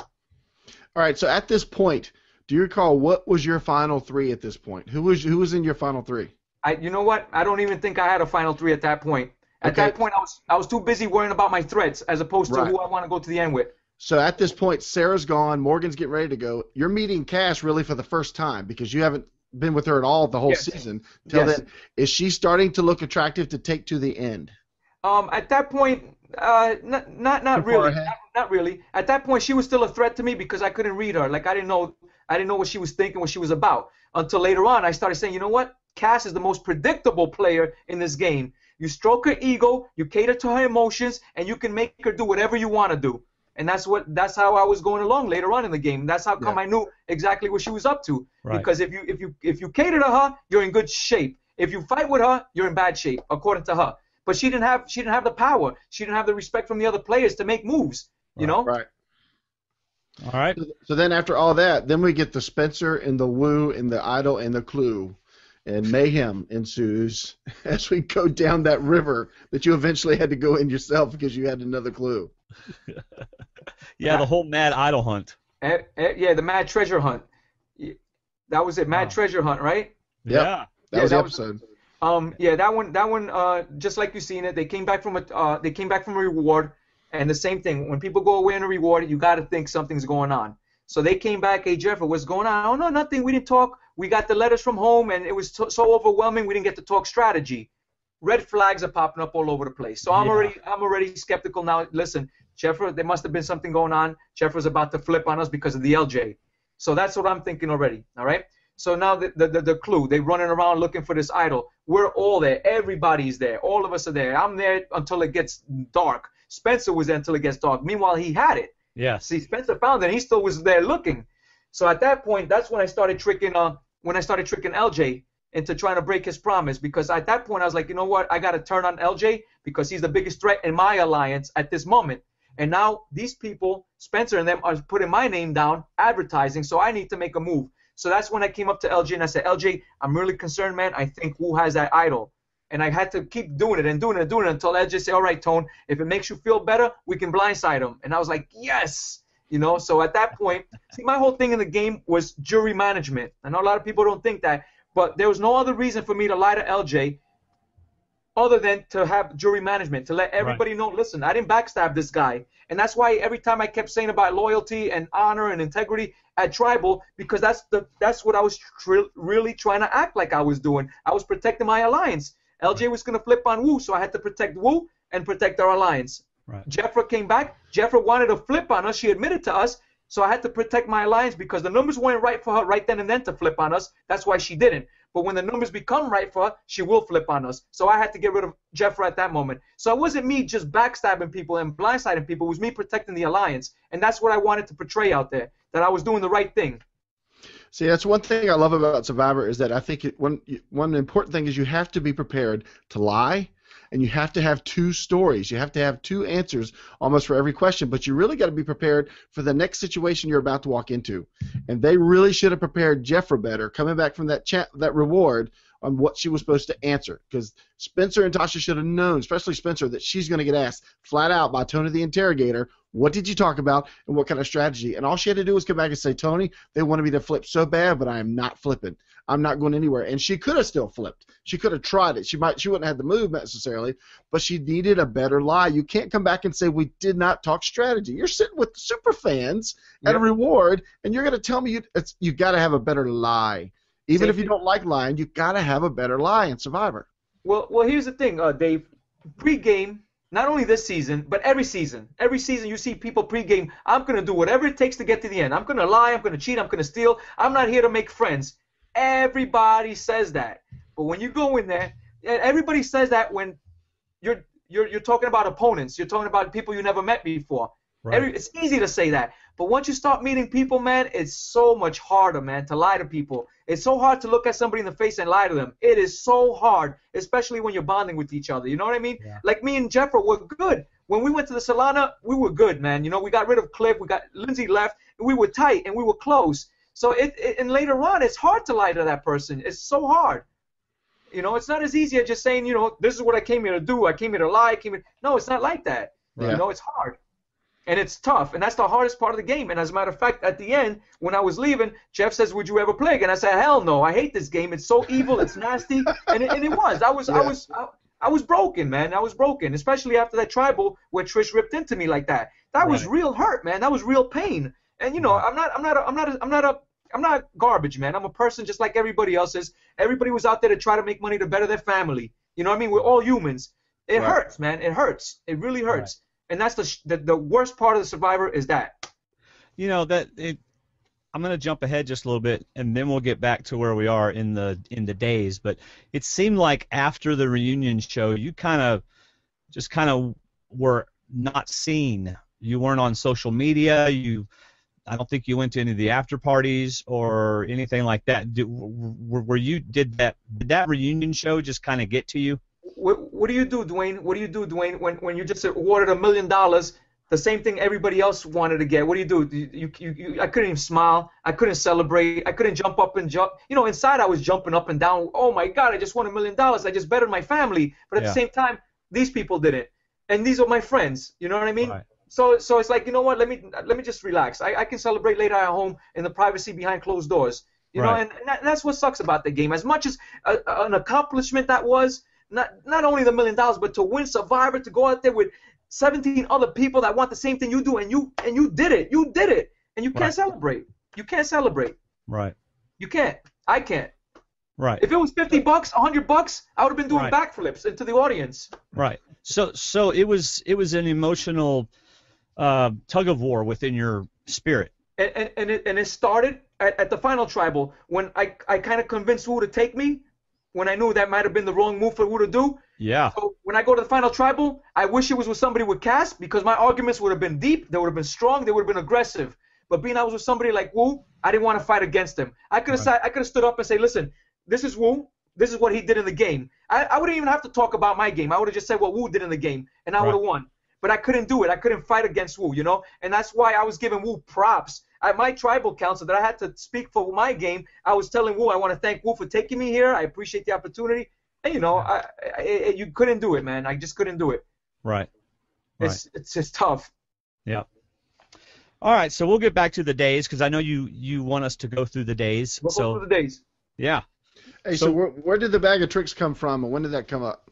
Oh, that's what was going in my mind. I had nothing. I had no protection.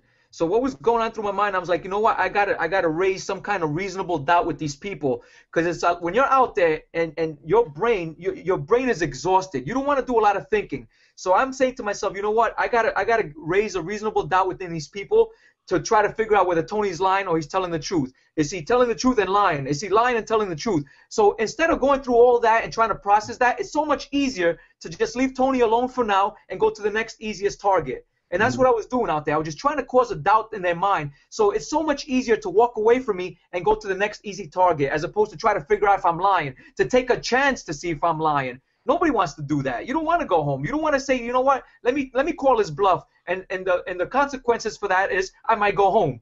So Right. you know what? I'll leave him to the side, and that's what was going on out there. So again, whether I had idols or not, that bag of tricks was there. I didn't care what was in that bag. I was gonna lie to them and tell them I got something powerful in this bag. Right. And it actually ended up working out for you because people started thinking of it as, the little kid who cried wolf. Yep. Then they didn't believe that you had anything in it. Absolutely. And the same thing when I got into that fight with Kass, that argument with Kass, I was like, this is the perfect opportunity for me to introduce that I have that special idol, because they're not going to believe me, and that's Right. what I want. I wanted to Right. make them believers. So I wanted them to say that, you know what, that's such an obvious lie, and later on when I proved them to be wrong, that's it. They can't doubt me. And that was Right. perfect for me to say it was Final Four. So guess what, guys? You always thought I was lying, but I proved you wrong already, and I'm going to prove you wrong again because I'm going to use this idol at Final Four. Right. Okay, so this tribal, whenever you brought out the bag of tricks, is the tribal whenever you got rid of LJ, if I remember correctly. Yes. it was. So when you're at the well with Trish, you've gotten Woo with you. Trish isn't going with you. Did you get that a read from her, and were you a little nervous whenever you knew she wasn't going to go with you? Well, here was the deal.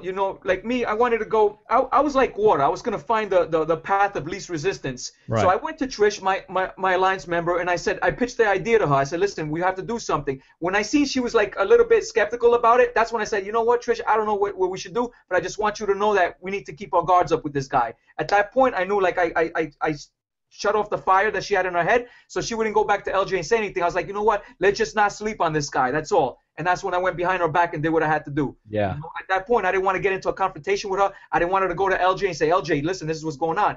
But I'm sitting there, I'm watching LJ talk to Trish. I'm watching LJ talk to Jeffra. I'm watching LJ talk to Kass. And I'm saying to myself, you know what, LJ's up to no good. So I can't tell these people, I couldn't tell Jeffra because I thought Jeffra and LJ were real close. I couldn't tell Kass because you see how Kass played. So at that point, the only person I could trust a little bit, enough to tell her something, was Trish. But when I seen Trish wasn't on my side, I put the brakes on, and I said, you know what, Trish, maybe we'll just wait another tribal. And that's when I threw I sneak attacked them. Right. See, I think the LJ vote was probably the biggest move that you had to date in the game, because the LJ vote to me had a ripple effect on Jeffra, which it took an extra episode, but it put her on notice to the point where you kind of forced her hand in the sense that she realized she didn't want to trust you later on, and she was going to want to flip, which gave you the perfect reason to vote her out and take people with you to do that. And So that's I really think the LJ vote was probably your biggest move to this point. yeah. That's at first that's what I like when people ask me what was the big move, and I said LJ was because that was when I began to like kill my own alliance from within. But then when I think about it now that I'm done, I think me convincing Wu to take me to the end was the biggest move of the game, obviously. But All that's right, I said today. We're not there yet. all right to that moment. So I don't know, absolutely. The LJ was huge. That was a huge move. And again, luck has a lot to do with that, because you don't know when you make a move like that, you don't know what the reactions are going to be. You can assume what they are, but luck has a lot to do with it, how everything plays out. Right. So at that tribal, Kass made a comment that I think you also agree with, and it's one of the comments that I really liked. She said, I checked my life at the door. Are you a player or a person? And that's what we were talking about earlier.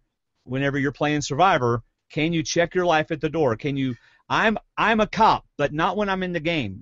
And that's what I've heard. In fact, Kass even said that in one of those interviews. I think she put it on Twitter today, where she's like, look, he wasn't a cop in the game.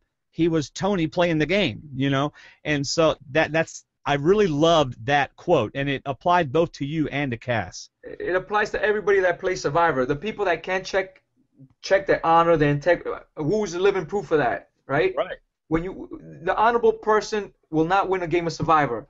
If that game was about honor, integrity, and loyalty, you better believe that I would be the most honest person out there. But it's not the game. The game is to lie, and we all know that going into it. But again, it goes back to like how strong are you of a person? Like again with me, sometimes my emotions got the best of me. With the swearing on my family, that was real, man. It was real at that moment. It was real.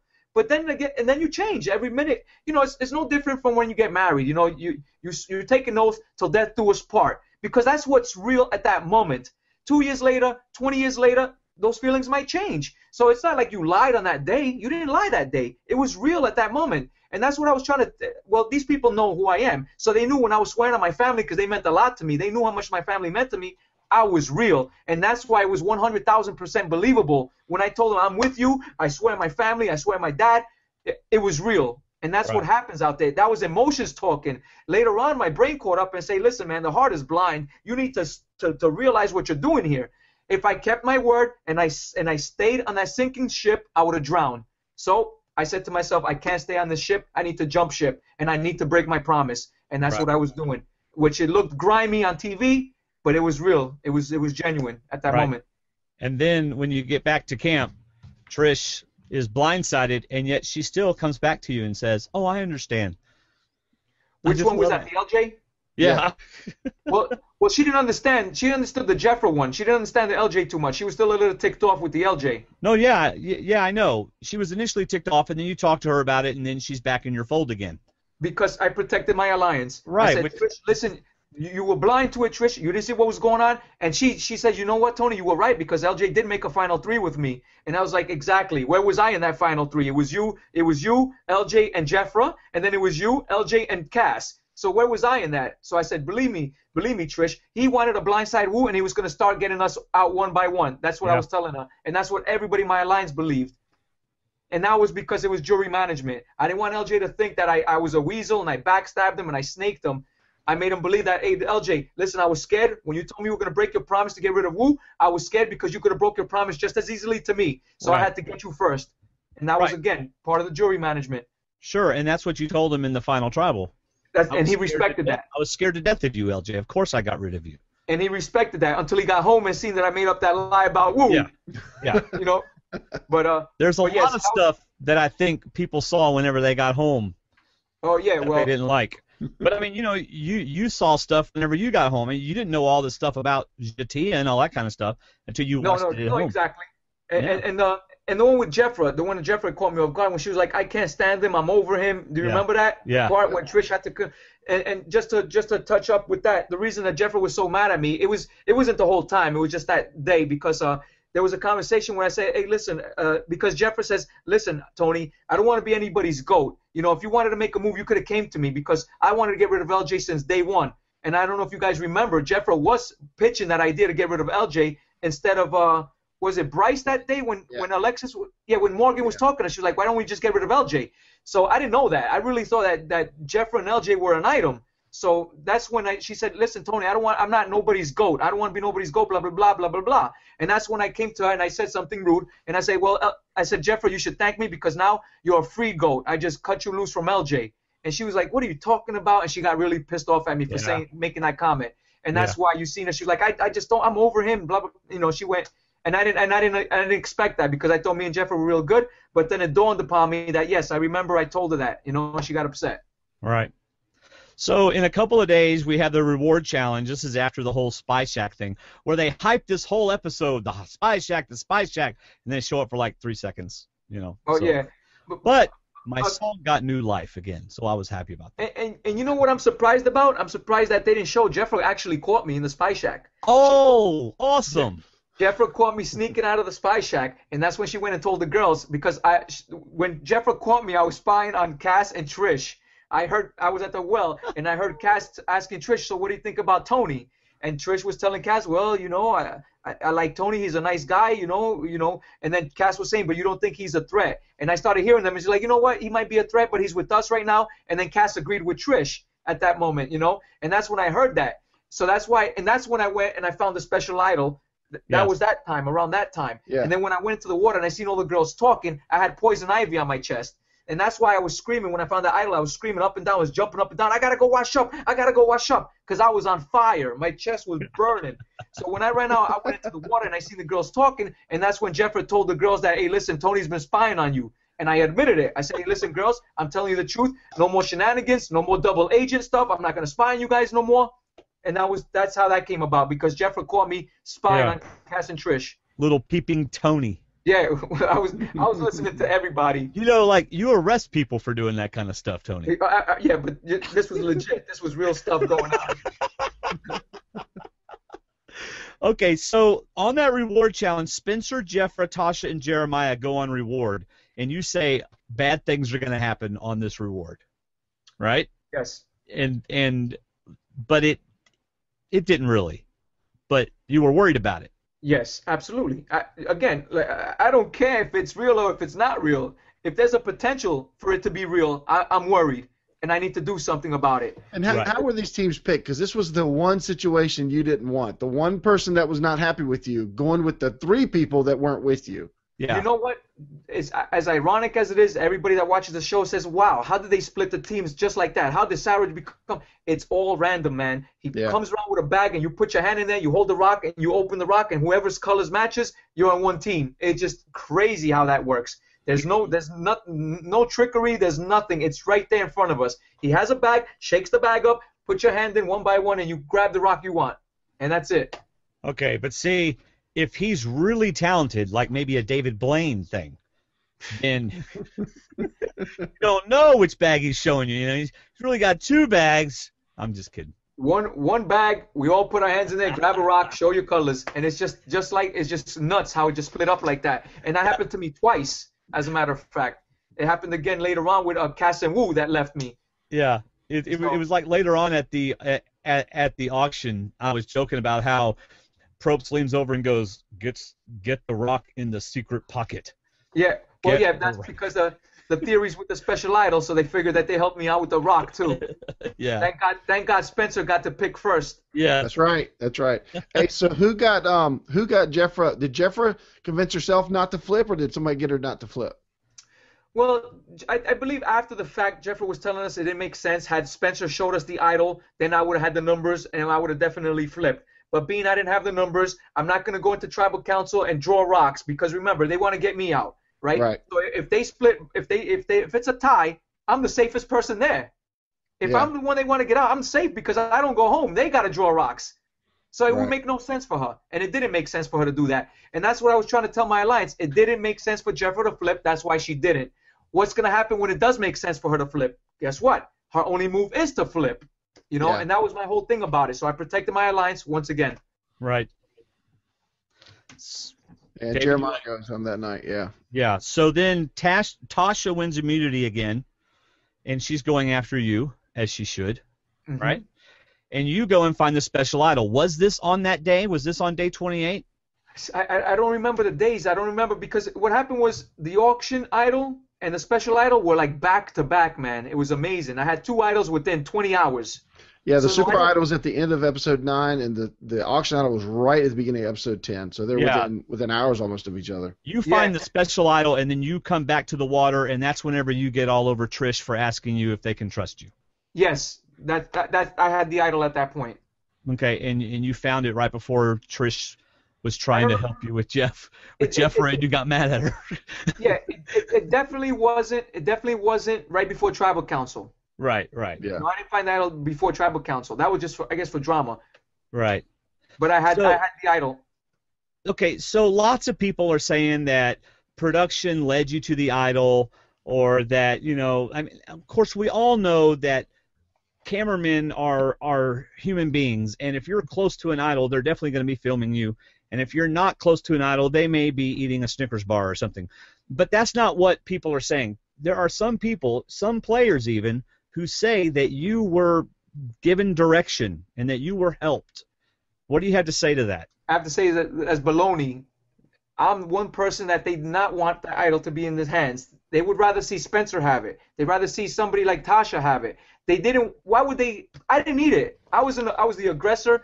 I was in a power position. I had the alliance. I had the numbers. I did not need the idol. It just happened to be with, like I said, a lot of luck and a lot of hard work. I combed the whole beach. I checked the bridges. I checked every tree. I checked every where the water well was. Every iconic thing on the island. The tree mill. I dug around it. And again, back to the day one where I saw Lindsay and Sarah digging. That's what made me dig. If I didn't see that, I would have never found the idol. I don't think the idol was even made for anybody to find it, to be honest with you. They probably put it there and they say, you know what, the game is playing good. Nobody really needs that, because nobody really needed that special idol except for Spencer and Tasha. We didn't need it. We were cruising. I was on course, rolling with force. Nobody was messing with me. I did not need that idol, and you seen I didn't need it. And in the end, I came up with this bogus lie, which again I didn't need, because as long as Spencer and Tasha were in the game, I was safe. Okay, so if you go back and you think about the questions that the producers asked you while you were doing your confessionals, that's when some people say that a lot of the production interference happens because of the way they phrase their questions and the way they respond to your answers and things like that. If you go back and you think about those things, I realize it's been like a year or right about a year. Can you think of that, or do you think to yourself, no, production did not give me any clues, did not give me any hint? See, this is the thing. Production would ask me, so what do you think about Dwayne? I think Dwayne is blah, blah, blah, blah, blah, blah. I think David in this, and then Cliff in that, and then Lindsay in that, and they're like, all right, you just answered 12 of our questions. We're good. Do you have anything else to say? That's how it always was with me and them. So the questions they asked me, I would like veer off. So I was just nuts out there. Like I was at 1,000 miles an hour, and I was answering them questions before they even asked me. So it's like I didn't even listen to what they were saying to me, to be honest with you. But there would be times where they would ask me the same question in 2 different ways. So I guess they can go with a different story if they needed to. Like that, I recall them doing that. But as far as like leading questions, not really. How long were your sessions? How long were your sessions with the cameraman? I guess the same as everybody, you know. They want to keep everything equal because they don't want to see somebody gone for 4 hours, you know. So they would just try to make it all equal with everybody. So they would take Wu, they would take Trish, they would take Kass, they would take me, and they try to keep it all equal. So nobody says, wait, this guy must be telling them something good because he's gone for a long time. So it was never like that. Sometimes I would finish because, like, again, blah, blah, blah, blah, blah, blah, just like crazy. Just they asked me one question, and I was just going off the charts with answering the questions. And they said they checked this off. They had a little book where they just checked off. Like, all right, you answered that one. All right, you took care of this one. You took care of that. Anything else you want to say? And they were like, yeah. As a matter of fact, they're like, no, just kidding. Get out of here. You know, they would just send me out of there. So I was like, hold on, guys. I was only here 2 minutes. Yeah. So they would just sit there and just moment of silence, you know? Right. Well, then that's a change because I know in a Sherry season, for sure, Sherry Beethman, whenever Cochran was playing and stuff, that she would say she'd be done in like 10 or 15 minutes and she thought it was awesome, but Cochran would be gone for 2 hours. Oh, wow. So this must be something that they've changed because of that, possibly. Yeah, possibly, but yeah, no. As far as I remember, and you know, I'm pretty observant, so I used to watch all that stuff too. Right. And everybody was equal. Everybody's timing was equal. But as far as you know, and a lot of people will say leading questions, it just depends who you are. If you need to be led, maybe they will lead you. Right. You know, with a question by saying, so Dwayne's a bad guy, right? You know, stuff like that. Yeah. If they needed to, they would do it. Yeah. But someone like me, probably they didn't need to do nothing like that because I was just giving them everything. Right. Or maybe. You know, that's a very interesting tree over there. Have you looked at it? Yeah. You know what? I didn't need that either, man. I didn't need that. I combed the whole place. It was. You know, the thing is, again, with luck, like I say, with luck, but hard work has to come with that also. You know, right. If you're walking and you trip over something like an idol, that's 100% luck. But if you're going out there and you're looking and you're digging, chances are you will find it. It's there. You just got to look for it. And the harder you look for it, and the more you look for it, you're gonna find it. Right. Well, I will say Spencer told Parvati that you searched for idols 5 times, 100 times more than anybody else did. You were constantly out there looking. And he even said to her, you know, I was afraid to go out there because I didn't want people to think I was looking for the idol. But thinking about it, I probably should have because it worked for Tony. I didn't care, Dwayne. They want to know that I'm looking for the idol. Good, because you know what? I got an idol. Mess with me and see what happens to you. And I showed them my bag of tricks, and I'm filling up my bag of tricks. So I used to go out there, and they knew I was looking, but I didn't care. Right. Okay, so back at the water, Trish is trying to help Jeffra, trying to get Jeffra in the fold, and she confronts you. Can we trust you? It looks like you get really mad at her. And is that what happened? What happened there in the water? You know, I can't remember. I remember what you're talking about, but I don't remember if the emotions were real when I said, Trish, don't insult me like that. Don't insult me. I don't know if that was real or if that was me acting in front of them to say, like, you know, you just insulted me because you know you can trust me. I haven't done anything wrong. So I don't even remember what the emotion was, but the point that I was trying to get across was, hey, listen, how dare you ask me that when all I did was protect us all the time? You know, so that's what I was trying to portray to them at all times. And that's the incident I was telling you about Jeffra catching me spying on Trish and Kass. Right. But how ironic is it for you to say, how dare you tell me you can't trust me? Well, you know what? again, situational. I know, it's just hilarious. It's funny. It's you know, when you go out there, you know, yes, they're numbers, right? But you have to assign a value to each one of those numbers. Sure. How much is this person, how valuable is this person to you today? How valuable is this person to you today? So obviously they're numbers, but I didn't care about having an alliance of numbers. I cared about having a voting block. I cared about who was the most valuable person to me that day. that day at Tribal Council, who is more valuable to me? And that's what I did the whole entire game. So that at one point, Trish was no longer valuable to me. It was time for her to go. Right. Wu became more valuable than Trish at one point. But a week before that, Trish was more valuable than Wu. And you heard me in a confessional say, you know what, this is the point where I like Wu. When he came to me clean and he told me about the talk they had with Spencer, I said, as much as I like Wu, this is the part of the game that I'm going to have to get rid of him. Because at that moment, he wasn't valuable to me. Right. But now, knowing that we're going into another big challenge and Spencer can't win, Wu became much more valuable to me than Trish did. So again, every single day, just like the stock market, you know, it fluctuated day by day. Yeah. So that night is Tribal Council. And this is whenever Spencer calls you out. And this was I really enjoyed watching Spencer during this tribal. But he calls you out. Tony will lie to you. And if he is on this, if he's the final three, I am going to vote for him. And Tasha speaks up, I will too, little liar. I will too. And what does that do? I mean, what are you thinking when they're doing that? Oh, snap. Yeah, exactly. That's what I'm thinking. Shut up, thinking. please. And I just sit there and I'm just going, and I'm just shaking my head just to, you know, I didn't want to get into an argument with them. The same thing with the construction work at Tribal. When was that? Do you remember when Jeff asked me what I do for a living? That was, Sarah was on the jury already. Yes. I'd say about 4 or 5 people were on the jury by then, yeah. Okay. See, the same thing with that. At Tribal Council is not a place where you want to get into arguments with people. You don't want to get into a match on who's telling the truth and who's not. So when Jeff asked me about the construction worker, that was not the time for me to say, you know what, Jeff, I lied to these people. I'm really a cop. So I went along with the plan that I was a construction worker because at that point, Kass, Jeremiah, Tasha, and Spencer did not know I was a cop. Right. So as soon as Jeff asked me, and then you know a lot of people again, this guy's stupid. He doesn't know if he's a cop or if he's a construction worker. No, I know what I was doing. Those 4 people still thought I was a construction worker. So I can't say to Jeff that, hey Jeff, I lied to these 4 people. Tribal Council is not a place where you want to get into that stuff. So when Spencer was talking about that stuff, I just let him say what he said. Back when we got at that camp, I say, hey guys, you know what Spencer's trying to do? He's trying to pit us all against each other. He ain't voting for me. He just wants you guys to get rid of me so he can take the reins and control you guys. So that's what I told him when we got back to camp. Yeah. So Jeremiah's voted out that night. Anything else, David, about that before we go on? No, we covered it.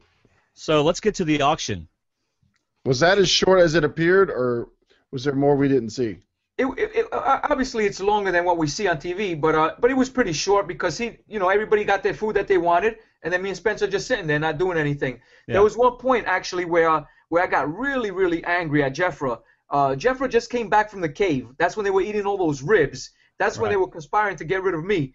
And you came to the auction, and Tasha bids $80 on the quesadillas, and before I could say, no, nobody vote, because I wanted Tasha out of it, because I knew she was waiting. So before I could say, no, nobody vote, Jeffra raises her hand and says 100, and she beats Tasha out of the auction, so now Tasha has her $500 again. Yeah. And I was like, come on, guys. Come on, Jeffra. You just came from a cave. You just finished eating lavish. Relax, chill out. You're 90 pounds. Let's try to keep the advantages from the enemy. You know. Did you tell her this, or were you thinking this? Thinking that. I'm not going to say nothing. I was just thinking that. Right. But my mouth opened. I was ready to scream no, because when Tasha said $80, I was so happy. That's it. That puts her out. So if nobody votes against her, her $80 is gone. She can't bet $500. Right. So that was what's going on through my mind there. Wu eating those ribs next to me, I was sick to my it felt like a kangaroo kicked me in the stomach. That's all right. Later on, he got sick, so it's all good. Yeah, well, yeah, exactly. Now, it looked to me like Probst got a little frustrated. This auction did not go the way any auction has gone in the past. It was a buyer's market, you know, like whatever you wanted. You say $20, it's yours. You say $4, it's yours. Because, once somebody got some food, they were happy with it. They were content with it. And the only 3 people, Tasha didn't want to. Tasha said later on she was saving it for an advantage or another clue. So she wasn't going to bet on any food at that point. Right. She realized she bet $80. She was like, at this point, let me just stop. Me and Spencer weren't going to do anything. So there's 3 of us that were out of the auction. The rest of the people had food. So that's it. Auction's over. Right. So Probst calls production and goes, Plan B. I'm sure before, because they interview us. When you go to the auction, what are you going to be bidding on the biggest food? Are you the best looking food? And then like, I ain't bidding on nothing. I'm waiting for an advantage, and that's it. So they already know Tony's adamant about it. Chances are he's not bidding on food. So that's how they come up with their plans, just to have it probably. Yeah. because he had those rocks underneath that table ready to go, Right. and I'm sure there was probably 3 or 4 just in case 2 other people held off. Sure. David, anything else about the auction? No, I see what the cameraman's talking about because he's covering like all of my notes in the comments that he makes from around our questions. Yes, I know, it's great, isn't it? I know. I'm moving down to the next episode. Well, I like it whenever you get back to camp and you're trying to convince the whole tribe that this advantage you have is actually a disadvantage. Yeah, that's BS. Yeah, and I was sitting there going, Tony, come on. Nobody's buying that. But I put my sympathetic look on. I put my sympathetic. Yeah, no, Spencer, man, that sucks. It's just dumb luck. You know, it could have been either one of us. But check it out. Wu ate the ribs, so he's energized. So he'll probably beat me in the next challenge because he's energized. I'm not. So and I played it off that was an advantage for an immunity challenge. That's how I played it off. I didn't tell him it was for an idol. Oh, right, My opponents did not know it was an idol. They thought it was an advantage, and I told them that I can use it in the next 3 challenges, whichever one I decide to use it. I could just bring it along with me. That's what. But Spencer knew I was full of it. Oh yeah, yeah. Spencer's So like, man, Tony's coming up with stuff I've never heard before. Yeah, he knew I was full of it. Yeah. So day 30 comes along, and sure enough, you find another idol. Beautiful. Man. I was loading up that bag of tricks. Woo! Tasha wins immunity again. Now you had to be getting a little worried about Tasha continuing to win immunities. You know what? I was actually I actually didn't really pay too much mind to that because my alliance was terrified of that. So as long as my alliance was terrified of them, I knew I had them as shields. So I knew I could go within my alliance, destroy my alliance, and when it was time for me to vote for Spencer or Tasha, I would have their support because they want those people gone. They wanted Spencer and Tasha gone ASAP. So as long as they were in the game, they had tunnel vision. They did not even see me. They didn't care about me. All they cared about was getting rid of Tasha or Spencer. You're right. Yeah, All right. So here's where it looked like. Go ahead. I'm sorry. Go. What? No, as long as the threats on the other alliance. Right. If they're within your own alliance, then you have problems. But that was beautiful that they were in the opposing alliance. So I said, you know what? The longer they're around, the better off I am because they're not going to get rid of me so they can side with Spencer and Tasha because they don't want to go to the end with them two. They know those two will win. So the people that don't want to go with you to the end, you're not going to get rid of me before you get rid of somebody you don't want to go to the end with. Right. That was what's going on. They were blinded by that. Yeah, that seemed to be the ongoing theory that nobody can beat Tasha or Spencer at this point because their tribe is sitting over there on the jury. So you're right. As long as those two are in the game, one of them's going to lose. Only one of them can win the challenge. So at some point they're going to be going 1 and 2. That's exactly it. And so that's why when Spencer was bringing up those points, get rid of Tony, they can't get rid of Tony because they got to get rid of you two first. They got to get rid of you and Tasha first. Yeah. Right. So this is whenever Spencer does his master plan of convincing you that the girls were going to get together, but you are adamant that you were already concerned about that and we're going to do something about it. Spencer knows. I mean, if you ever get to talk to him, he knows. I came to him and I said, yo, Spencer, listen, man. It looks like these girls are trying to form an all-girls alliance. And that's when he started feeding into it. But I didn't need him to feed into it. I even left in my confessional. I said, listen, Spencer's in a desperate position. He could tell me whatever he wants. I'm going to take matters into my own hands. And I clearly stated in my confessional, I said, today it might not be a girls' alliance. What happens when there's 4 girls and 2 guys? Right. What happens? Their only move is to join together and get rid of the 2 guys. Right. That's the only move. So I didn't need anybody to convince me of that. Yes, he pointed out the obvious that it could be a girls' alliance forming, but I already knew what I had to do. I knew that I didn't want 4 girls against 2 guys. No way, no how. Had Tasha not won that immunity, she was going home. Right. So this is one of my favorite parts of the whole series. Whenever you go up to Wu and go, hey, we need a girl out tonight. And he goes, whoa. Yeah. Whoa. Yeah. See, because Wu wanted to be honorable with his alliance. He was happy with his alliance. He was like, we're going to stay strong. So every time I approached him and says, hey, Wu, we're going to have to get rid of somebody in our alliance, it was like, whoa. Yeah. Like he was like, wow. And then I had to, but he knew too. He saw what was happening. And that's why I questioned him. I just wanted to make sure he knew what was going on. I didn't want to be the one that was feeding him it. I wanted him to tell me, yes, Tony, I see it's all girls, the number ratio. And he said it. And once he said it, I was like, all right, Wu, there's no point in me trying to convince you. You know what's going on. You see it with yourself. Right. So that's why you have to get rid of Jeffra and not Spencer. Yes, absolutely. Because, again, keeping the enemy was beautiful because everybody was scared of the enemy. So as long as I kept the enemy, I was good enough to start dwindling down the numbers of my alliance. Right. All right, well, let's get to the unless you got something else, David, before we get No, to my next Kass. question is: were you worried about Trish or about Kass? What? Well, the whole Kass misunderstands him thing. Well, that's what before that. Were you worried about Trish after turning on Jeffra without Trish? No, Still I was. solid with her. Yeah, I wasn't worried about that at all because Jeffra publicized. She came out clean and told us all that she was gonna flip. So that was real easy to convince Trish. Hey, Trish, you know why I did that? And Trish says, yes, I know right away because she was going to flip on us first. So that was easy. Yeah. You didn't tell Trish because you 4 women could have gotten together. And I couldn't tell Trish that. And that's Right, why, of course. the same thing with Tasha. Like a lot of people say, yeah, but how do you think Tasha's going to vote with you if she's forming an all-girls alliance? But that's why I left it up to Spencer. I say, hey, Spencer, if that's your girl and she wants to get deep in the game with you, you got to go talk to her. I'm not talking to her. I'm not going to try to convince her against a girls' alliance. That's your job. Right. All right. Okay, so the next day, Kass misunderstands you. Now, we've all had this happen where we've been lying, we've been, like when I was a teenager, I'd lie to my parents about all kinds of stuff, and the one time I tell the truth and they think I'm lying, I just think it's the worst thing in the world, and I just can't let it go. That's what it felt like happened to you. It felt like you kind of let your emotions get involved and you couldn't just let it go. Am I right or what? I mean, a lot of it was emotions. I was pissed off. Like, yo, what are you doing? You're destroying the game right now by acting like this. Nobody was talking about you. It's important for you to believe me that I'm telling you the truth. And she just kept going on and on with her theories and why that's a classic liar. When he's trying to, when she was saying, that's a classic, whatever she was saying. And I'm like, come on, Kass, you got to believe me. But again, I was emotional at that point, and I was like, you know what, I'm going to get rid of this girl because I had it in my power. I could have got rid of her if I wanted to. That's the point where I had the idol, right? I could have easily got rid of her, but I didn't because I didn't play an emotional game. Right, but so I guess what I'm seeing is if you had been talking about her, I think you would have reacted to her completely differently. Oh, no, of course. I would have been, no, I didn't talk about you. Yeah, you heard something wrong, and that would have been it. But it bothered me because she truly believed that I was talking trash on her, and that's not what I do. I don't do that. I don't talk trash about people. But, a thief will always think somebody's stealing from them. A liar can always think somebody's lying to them, and that's what she did. Every confessional, Tony's a jerk, Tony's an idiot, Trish is a turd.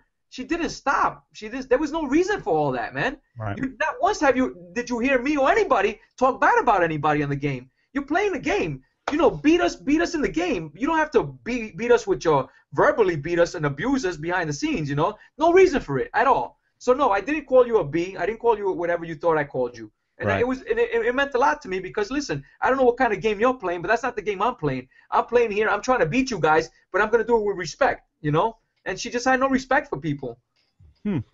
Now, you have the advantage of being out there, and we just have the disadvantage of the edit. Yeah. But you see the edit though. She's the only one that calls people's name. She was the only one. Tony's a jerk, an idiot, a moron, a turd. I don't need to explain myself to these idiots talking about Tasha and Trish when they were in the water. She didn't stop. She just didn't stop. There was no reason for that. So part of the reason that part of the thing that you don't like about Kass's game or Kass's approach is that she made personal attacks even in the confessionals. Come on, Dwayne. There's no reason for that, especially in the confessionals. There's no reason for you to call people what you're calling them. And you even see me in one confessional. I say, you know what, Kass is probably a beautiful person because me and Kass had a good relationship too. They just showed the part we were fighting, but we went hunting for crabs. We went fishing. We talked about her daughter. We talked about her life. Her farm because she does really have an animal farm. But I thought that was all she did. But we had a good relationship out there. And Kass, when she's human, she's great. But then she turns into this devil, and then, like me, and I said in confessional, I says, you know what, Kass is probably a beautiful person in the world, but in the game she's horrible, and I never talk bad about her. Well, she's not the only one. Morgan had plenty to say about plenty of people. Morgan?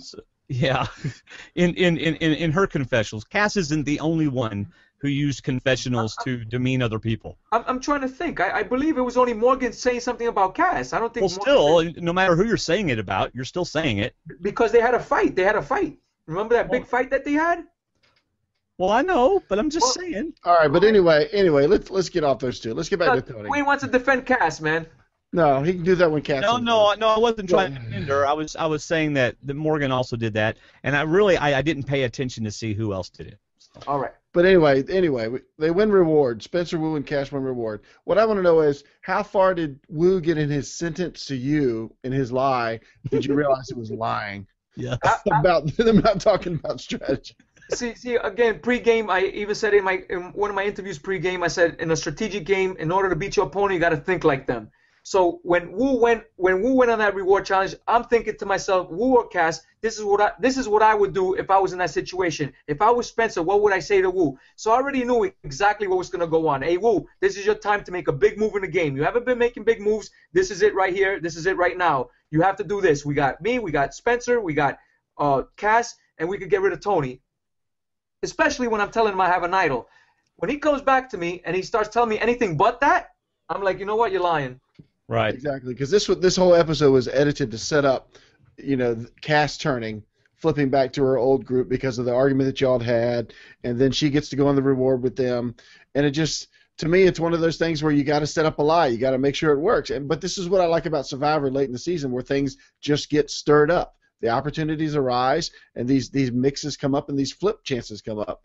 But at the same time, at the last second, we get the idea where Kass says, "Wait a minute, maybe Tony's the one I want to take to the end." And not these other people that were talking about voting out. Yeah.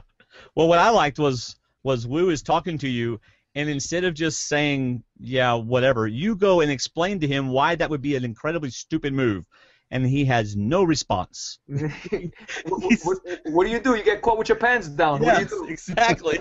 He's like, oh, well, I don't know. I don't know what to do about that. You're stuck. You're done. Yeah. So on the next immunity challenge, let's see. Oh, that's the one where y'all had to run. Was that like 50 yards of running each way? Oh man, yeah. I think, you know what? I think it was from before that turn. That was about, I'd say, maybe 150 feet there, and then yeah, you're right. It was probably about 300 yards total. Oh, Lee. And that lasted about 30 minutes. Y'all must have been dead. I don't know about the rest of them, man, but I know I was dead. I was done. How close were your numbers? Were you only a few numbers off? You know what it was? Those stupid crabs. Those stupid coconut crabs. They were on top of each other, and I could never get those right. That was the only thing I couldn't get right. Those crabs. They kept moving. I went from 18 to 19 to 20. It was to a point where we all had the same strategy. We were like, you know what? We're not going to go back and count something. We're just going to keep changing the numbers. We're going to run back as many times as it takes. Yeah. Because once you get your numbers, you got to go. If it's wrong, you got to go back either to count or touch. It's like touching home base. You got to go touch home base before you come back and change your number. So we got to the point where we weren't even counting no more. We were just running back, touching home base, coming back, and changing the dial to the numbers. And Spencer did it good. Spencer got it. What was your first strategy? Was it to try and get every number or just get a few numbers? Two. I just wanted two because I knew it was going to be so much. So I just wanted two. Yeah. I did the hardest one first, which was the bamboos, like all tied up, and I did the masks that were next to it. So I was pretty confident that I got those two good. And then I went back to the crabs, and I kept saying to myself, these crabs, they keep moving. They were on top of each other, and you don't know if it was a crab or it was a dark spot under there. You know, there was rocks in there. You know, so it was tough. Yeah. Tasha, unfortunately for her, did not win. It was a tough one for her. Yeah, because man. But that's what happens. You know, that's what happens in Survivor when you go out there and you want to go on immunity runs. Second you run out of that immunity run, you're out of gas. You're out of the game. Yeah. So me, I was glad I wasn't winning anything. You know, everybody knew, hey, Tony's not a challenge threat. We don't care about Tony. But I won the biggest challenge of the game, you know, and that's what counts. And Tasha does not win Best Actress Award. Oh, yeah. Well, with that, too. And, you know, and she left some interviews that I was listening to. She was like, I don't know why Tony said that because I was never scrambling. I didn't have to scramble. But yet you see her getting stood up by LJ. She came to me at one point and she said, Tony, can we work together? When it was me, Tasha, and Trish, and LJ, no, I'm sorry, me, Trish, and Tasha were back at camp when Wu, Kass, and Spencer went on the reward. Yeah. First thing Tasha says to me, hey, Tony, is there any way we can work together? Is there anything that I can say to you and interest you in anything? And I said, listen, here's the deal. I said, if you can get me some information when Spencer gets back and these people are plotting against me, if Kass and Wu are plotting against me, I will work with you. I will work with you. And I was telling that. So she was always scrambling, and I'm giving her props because that's what Survivor's about. You got to scramble. Right. As a matter of fact, when I'm watching the show right from the beginning, she's the one that wanted to scramble, and Garrett didn't want to, and she got upset about it. So for you to say in your interviews that you don't know where Tony got that from, that you scrambled, I don't know where she got that from. But I was giving her props. I was giving her credit. She was playing the game, you know. But if she wants to say that she wasn't scrambling, then you weren't playing. Then, if you only relied on immunity challenges, if that was your only game, that's not a game. A Survivor. Right. Right. Because eventually you're going to lose and then you're going to get voted out. You're out of gas. Yep. You're done. Yep. So let's get to the mud challenge. The mud challenge. Nice. Yeah. All right. You looked in the bucket and you saw there was a false bottom. So here's the deal with the mud challenge, right? I mean, again, common sense, right? You have all these people that are going in the mud and they're rolling around, getting mud all over their back and their front, and they're just rolling around in the mud, getting mud on them. How are you going to get the mud off your back? It's impossible. Right. You're not going to get that mud. You're wasting your time getting all that mud on your back and you're rolling around. All I did was I went there face first, flat there, and I ran back to the bucket and got everything that I could off. And I filled that bucket up in like 4 minutes. Right. You know, because they were too, huh? It was great. It's like we're not even gonna have to weigh these things, y'all. Come on. There's mud on the ground. They edited it out, but I was screaming and cursing. Why couldn't this be an immunity challenge? Oh my God! It figures that this is only pizza. Was there any clues in the pizza? No clues. I looked. Yeah. There was nothing.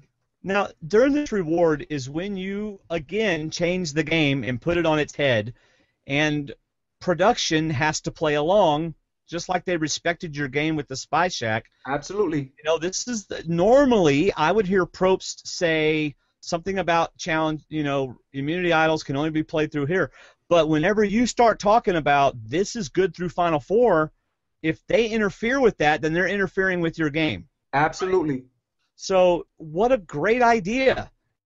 It worked, man. Again, it was situational. It worked. I knew that I didn't have nothing else to fall back on because I can't win the challenge for the life of me. So I said to myself, you know what? I have 2 idols. Both of them expire at the same time. This is my ticket to the Final 3. And I really thought it was a Final 3, and I set everything up for a Final 3. Right. And then you see the twist, man, and that's how the game is. If you can't adapt right away with the game, if you can't change directions with the wind, you're done. Right. And that made my idol, and for somebody like a fan like Spencer, that made that lie so much more believable because he's saying to himself, you know what? That's why he could use his idol at Final 4 because it's down to a Final 2, and he put that together. Right. Well, you know, I mean, it just people have to give you props for that because that was thinking on your feet, and I don't know that it eventually saved you because I think they were going to take you to the end anyway. But still, it was neat to watch you use the idol in a way that it wasn't even designed to be played. Well, here's the thing with that. They weren't going to take me to the end. They needed to get rid of Spencer. You understand? Right. So even if so they had no choice. Again, keeping the enemy that they most fear that can win the game is the best thing that I could have done. Keeping Spencer and Tasha as long as I did was beautiful for my game. Yep. Yeah, because getting rid of them too early puts the target back on you. And that's it. Yep. David? I'm telling you, he's covering it, man. He's covering all my notes. Every time he starts talking, Come all on, my man. notes just disappear off my page. You guys had what? How many months now? 3 months I've been telling you, start writing them down. Every time you guys criticize a move of mine, and I say, you know what? Okay, I got one. Hey, we're not even to the point where you and I had a big old argument, Tony. I got one for you. So many arguments. The world wants to know why a llama. Where did the llama come from? All right, so Kass, she went with the story that she's an animal handler. She had alpacas, she had llamas, and reindeer. So I picked one of the 3. I didn't know how the reindeer sounds, so I just said, let me just start screaming like a nut. But, you know, at that point I was, again, emotions. Did I want to do that? No, I didn't want to do that. But, see, Kass, you know, you got to know who you're playing with, too. Like, I wouldn't get into a fight like that with Jeffro. I wouldn't get into a fight like that with somebody that was respected in the game. Kass, they didn't have respect for us. So if I fight with Kass, they're all going to side with me. And that's why, you know, even in tribal council, I could make fun of Kass a little bit because I knew the jurors didn't respect her, and they would side with me more because I dislike Kass in front of them, you know? Right. Kind of a no-lose situation. That's exactly what it is, and not only that, you got the support of them. They like you even more because you're doing what they would want to do. Okay, so here's where you and I disagree, Tony. All right? All right. At the risk of you turning off this podcast like you did the one podcast of ours that you turned off early. All right. Was this episode because you watched all of our recaps, correct? Okay, go ahead. Awesome. I know where you're going. I know. So you talk with Kass, Yep. And Kass's plan is to go get Wu to not trust you. Okay. Right? So she starts talking to Wu. I say it worked. Okay. It made him a little wary of you. Okay. So how is that not strategy? Because she could have went home. That's why. I could have sent her home. So it would have backfired. Was that a risk worth taking that I could send you home that night? Especially when you know I have one idol, and I'm telling you I might have two. Is that worth a risk to make Wu not like me? When you I'm think telling she was you, being confident? Was she being confident that she wasn't going to go? Say it again. Was she being overconfident that she was going to be taken to the end? She wasn't thinking. Either that or she was. That's my point. There was no strategic reason behind that because she risked her going home, and she even said it. I think I'm in trouble. Could it have cost me the game? I think it could have. She even said it. She admitted it later in confessionals that she could have went home. I could have sent her home. But then, even if she goes home, it's her. I think part of her goal was to sabotage your game. Once again, she got pleasure out of sabotaging people's game instead of her wanting to win the game. Why don't you see this? That's her goal. Her goal was to mess everybody else's game up. It wasn't for her to win. 17 other people's games. That's my point, though. She wasn't playing to win. She was just playing to hurt other people's chances of winning. She wasn't playing anything to make herself win, at least not in my eyes or anybody else's eyes that were on the island with her. All right, so what you're saying is, just make sure I understand, yeah, it did get Wu to not trust you a little bit, and it might have hurt your game, but it did not advance her game, and therefore you do not think it was a good move. Is that correct? Yes. Okay. That's correct. She was ruining a plan that she was just included in. Right. It was a lock. Hey, listen, Kass, I'm telling you right now, Wu told me this, and I'm not going to do anything about it because I want to go to the end with you, and that's why I'm telling you this. Right. I'm a person you want to go to the end with because me and you are the only ones with blood on our hands. What's the deal? Let's make this happen. And then you're going to go back and say that to Wu? That makes no sense at all, Dwayne. Makes no sense at all. That's okay. You can tell Dave. Both of you. Well, I'm sure Dave understands how that makes no sense at all. Hey, I replied. I showed you that I understood your point. Eventually. All right. I want to make sure he comes on the show. I'm going to agree. Yeah. But that was the point behind that. When you're telling me that, hey, listen, Tony, because she knew she had. Are you going to get beat up, Dwayne? Yeah, my wife's doing something. I don't know what she's doing. All right, go ahead. Go ahead. I'm still here. So the point is, she knew that Spencer wins if he gets to the end. Right. If he goes with Wu don't have no blood in his hands. She might not have a chance with Wu. She knows that I had blood in my hands. I backstabbed a lot of people. I lied to a lot of people. I betrayed a lot of people. She knows I was her best bet to go to the end with. Exactly. I'm taking you to the end. You come with me to the end. Let's go to the end together. Fine, Tony. That sounds like a plan. Why do you go and tell Wu anything? Why disrupt anything with Wu? Causing a risk that you might go home tonight because I have the power to do that. The only thing I think he was going from was she was pretty confident. She was still your best bet to go to the end, but at the same time hoping that she could convince Wu to possibly turn. But see, she obviously didn't know Wu because I think Wu was going to vote for you no matter what happened or how he left the game. He would have taken it as a sign of respect that you felt you couldn't beat him. So I think Wu was a lost cause for her to go after if that's what she was doing, trying to get Wu to vote for her instead of you.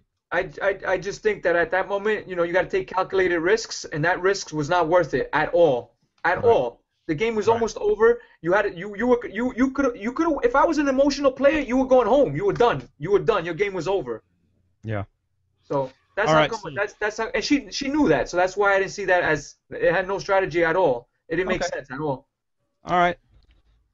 So at Tribal, after Spencer apparently just totally destroyed you in that immunity challenge with the puzzle. Sure did. He's still trying to do that puzzle. Yeah. But anyway. Spencer will probably send you a whole box of those puzzles for Christmas or something. You know what? Yeah. I wouldn't even care. I'm better off not winning any challenge because you've seen the people that won the challenges, they were public enemy number one out there. You're right. That's right. So I'm better off. You whip out both idols, play one of them, Trish goes home, and you still leave it out there that, and this one can be used next time. And Probst was about to say, well, that's the last, and then he has to stop. Yep. And that's why I presented that when I did, right as soon as I went into Tribal Council, before Jeff even had a chance to say anything. And that's why I sent a subliminal message to everybody there. Hey, listen, guys, I don't want no souvenirs. This is the last day that I could play this idol at 5. I'm playing it. I know I don't have no votes, but I'm playing it. And the next time around, I'm not holding on to the souvenir. I'm getting rid of it. Because I don't want them to say, you know what, let's throw the votes at him just in case he's bluffing. He might want to keep that. No. Tony doesn't want to keep nothing. I'm playing it. I want you guys to know I'm playing it. You know, that was the whole point behind me getting rid of sacrificing my idol. I wanted to keep both of them. Right. But I wanted to send the message, make it clear to them that I'm playing the idols when is the last time I could play them. Were you afraid that Probst might mess that up for you? You know what? I didn't even think that he might do that. And when I first went into tribal council and I came up with that plan, I didn't think he would. If I was scared, somebody might ask Probst, "Hey Jeff, what can you tell us what these special idols do? What the special powers are?" I was scared that then what is he gonna tell them? Right. I don't know. Told them. I don't know. Maybe he could say, "Listen, only the person that finds it knows the rules." You know, maybe he could have said that. But I think it would have depended on the exactness or the specifics of the question. Right. If he's telling the truth, can that idol be played the next round? Other than, do you know the rules? He could have said, I didn't find the idol, I don't have the rules. Well, so the same way he could say that, listen, I don't know, you know, I don't know if he's telling the truth or not. You're gonna have to wait and find out. Call his bluff. Well, I remember whenever Abby Maria didn't have an idol, and she acted like she had an idol, that was the advantage, and Probst just let her do it.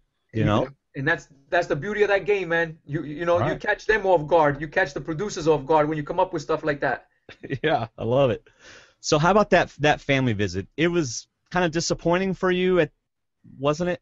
You know, like we all talked about it. Spencer and I both talked. We were like, you know what? I'm so glad that they don't have a family visit because we're so focused in the game. We don't need anybody to throw. You know, it makes you soft, man. It breaks you down at the knees. You know, it makes your knees buckle. You know, you don't want that. You're out there. You're playing a grimy game. Don't bring me back to reality. Let me stay right where I'm at. So I really did not want a family visit. But when the boat came and we seen it was family, I was like, oh man, I was sifting through the people and I was looking for my beauty, but instead I got the beast. Yeah. So I see my boy and I'm like, oh, what the hell are you doing here, man? And then he starts talking to me about my baby daughter, how she doubled in size. Because when I left my daughter, she was 4 months in a swaddle. You know, the swaddle thing.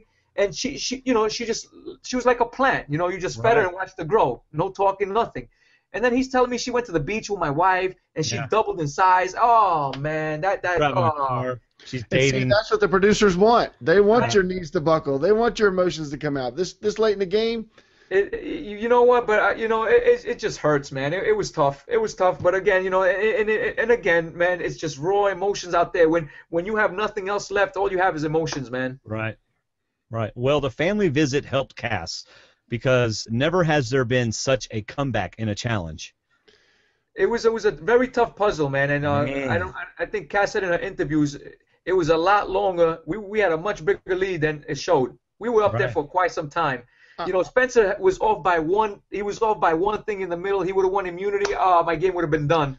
Yeah, it seemed like the backside of he had the wrong piece because there was a hole that wasn't being filled. That's it. I'm not even sure Kass finished the first leg because all the cameras and Probst seemed to turn towards the puzzles. I think they forgot she was even there at some point. She just snuck up to the puzzle. All of a sudden there's a splash and Probst goes, "Oh, she's coming!" You know, and then she's coming up to do the puzzle, and then she nails it. She was out of the game, man. She was out of the game. It was, I mean, first of all, you know, Kass was up there. She was terrified of the heights. She was saying, because I was right next to her, and she was like, "Oh my God," she's like, "I'm so scared of this. I'm so scared of this." And props to her, man. I thought she was gonna jump off or fall off or just give up on it, but she kept trying and trying and trying, and she did it, man. And she came again, just like the very last immunity. I know we're gonna get there, but she just went into that puzzle, and the first shot, she got it right. Her first shot. Yeah. It was awesome, and I was cheering for her, obviously, because I didn't want Spence in the game. That's right. So, you know, at that point, she was my best friend. Can I get your pieces for you? Absolutely. And again, I'm surprised you didn't walk over there and. Back to the value thing. She was the most valuable person to me at that point. It was awesome. Oh man. So you show the worthless idol at Tribal, which I thought was great. I put it on my. I walked in there like if it was an immunity necklace. Yep. All right. So what I thought was so awesome was, I don't know if it was awesome, but y'all were so disappointed back at camp when it was the final three. Oh yeah, man. Y'all were like, oh. Yeah, no, it was like, you know, we were all hurt. We were like, all right, one of us is going home now. We thought we made it. We thought mission accomplished. We made it to the end of the tunnel, And there's that twist again. They threw the Yeah. twist, and you know, like I know I felt confident that I was safe because if Kass won, she should have took me. If Wu wins, I'm gonna convince him to take me. You know, Right. so I felt, again, you're never 100%, but I thought I was in good shape. So But that's still, why. But still, you in that tribal council and you think we made it, the game is over, and then you're told no, the game's not over. That's why y'all were so down on that. That's a dagger in the heart, man. Yeah. You know, and again, the way I played my idol to get me to Final 3, which I thought was Final 3, I was like, oh my God, I'm a genius. I did it. Right. It wasn't the case, man. And now you're not protected again. I got nothing. Oh, Yeah. by the way, I lied. This will get me to Final 2. Yeah. Did I say 3?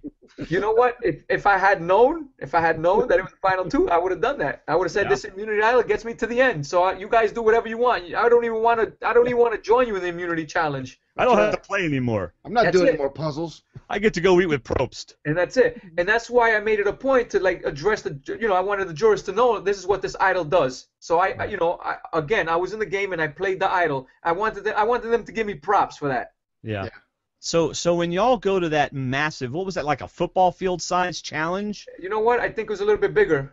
Golly. It was intense. I mean, you've seen that, you're like, whoa. Right. Who followed who? Did you follow Wu or Wu follow you? No, Wu followed me in the first 3. He followed me, Right. and then the last one I followed him, but then we broke apart, and he got there first.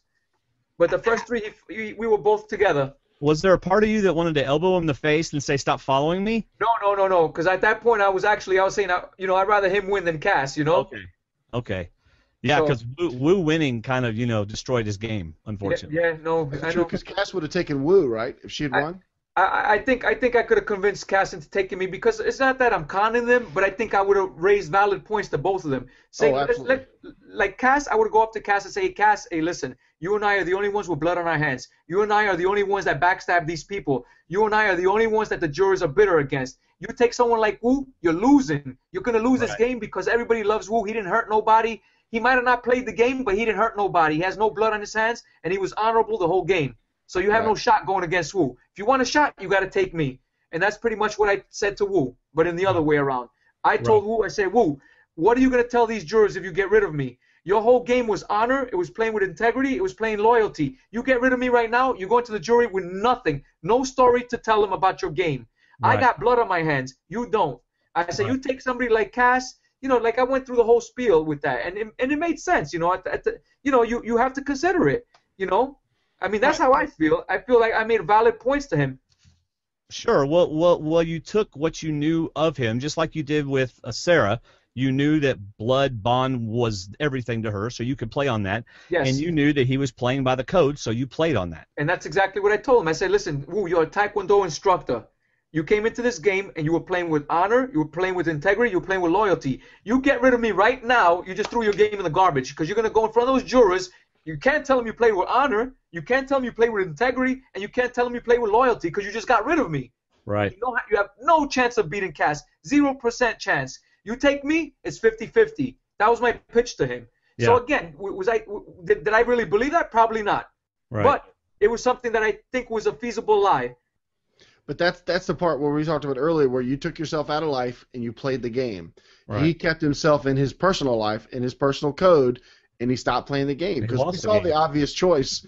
And I was waiting for you to say when Jeff pulls up the card and says Kass, I was waiting for you to look at Wu and go, really?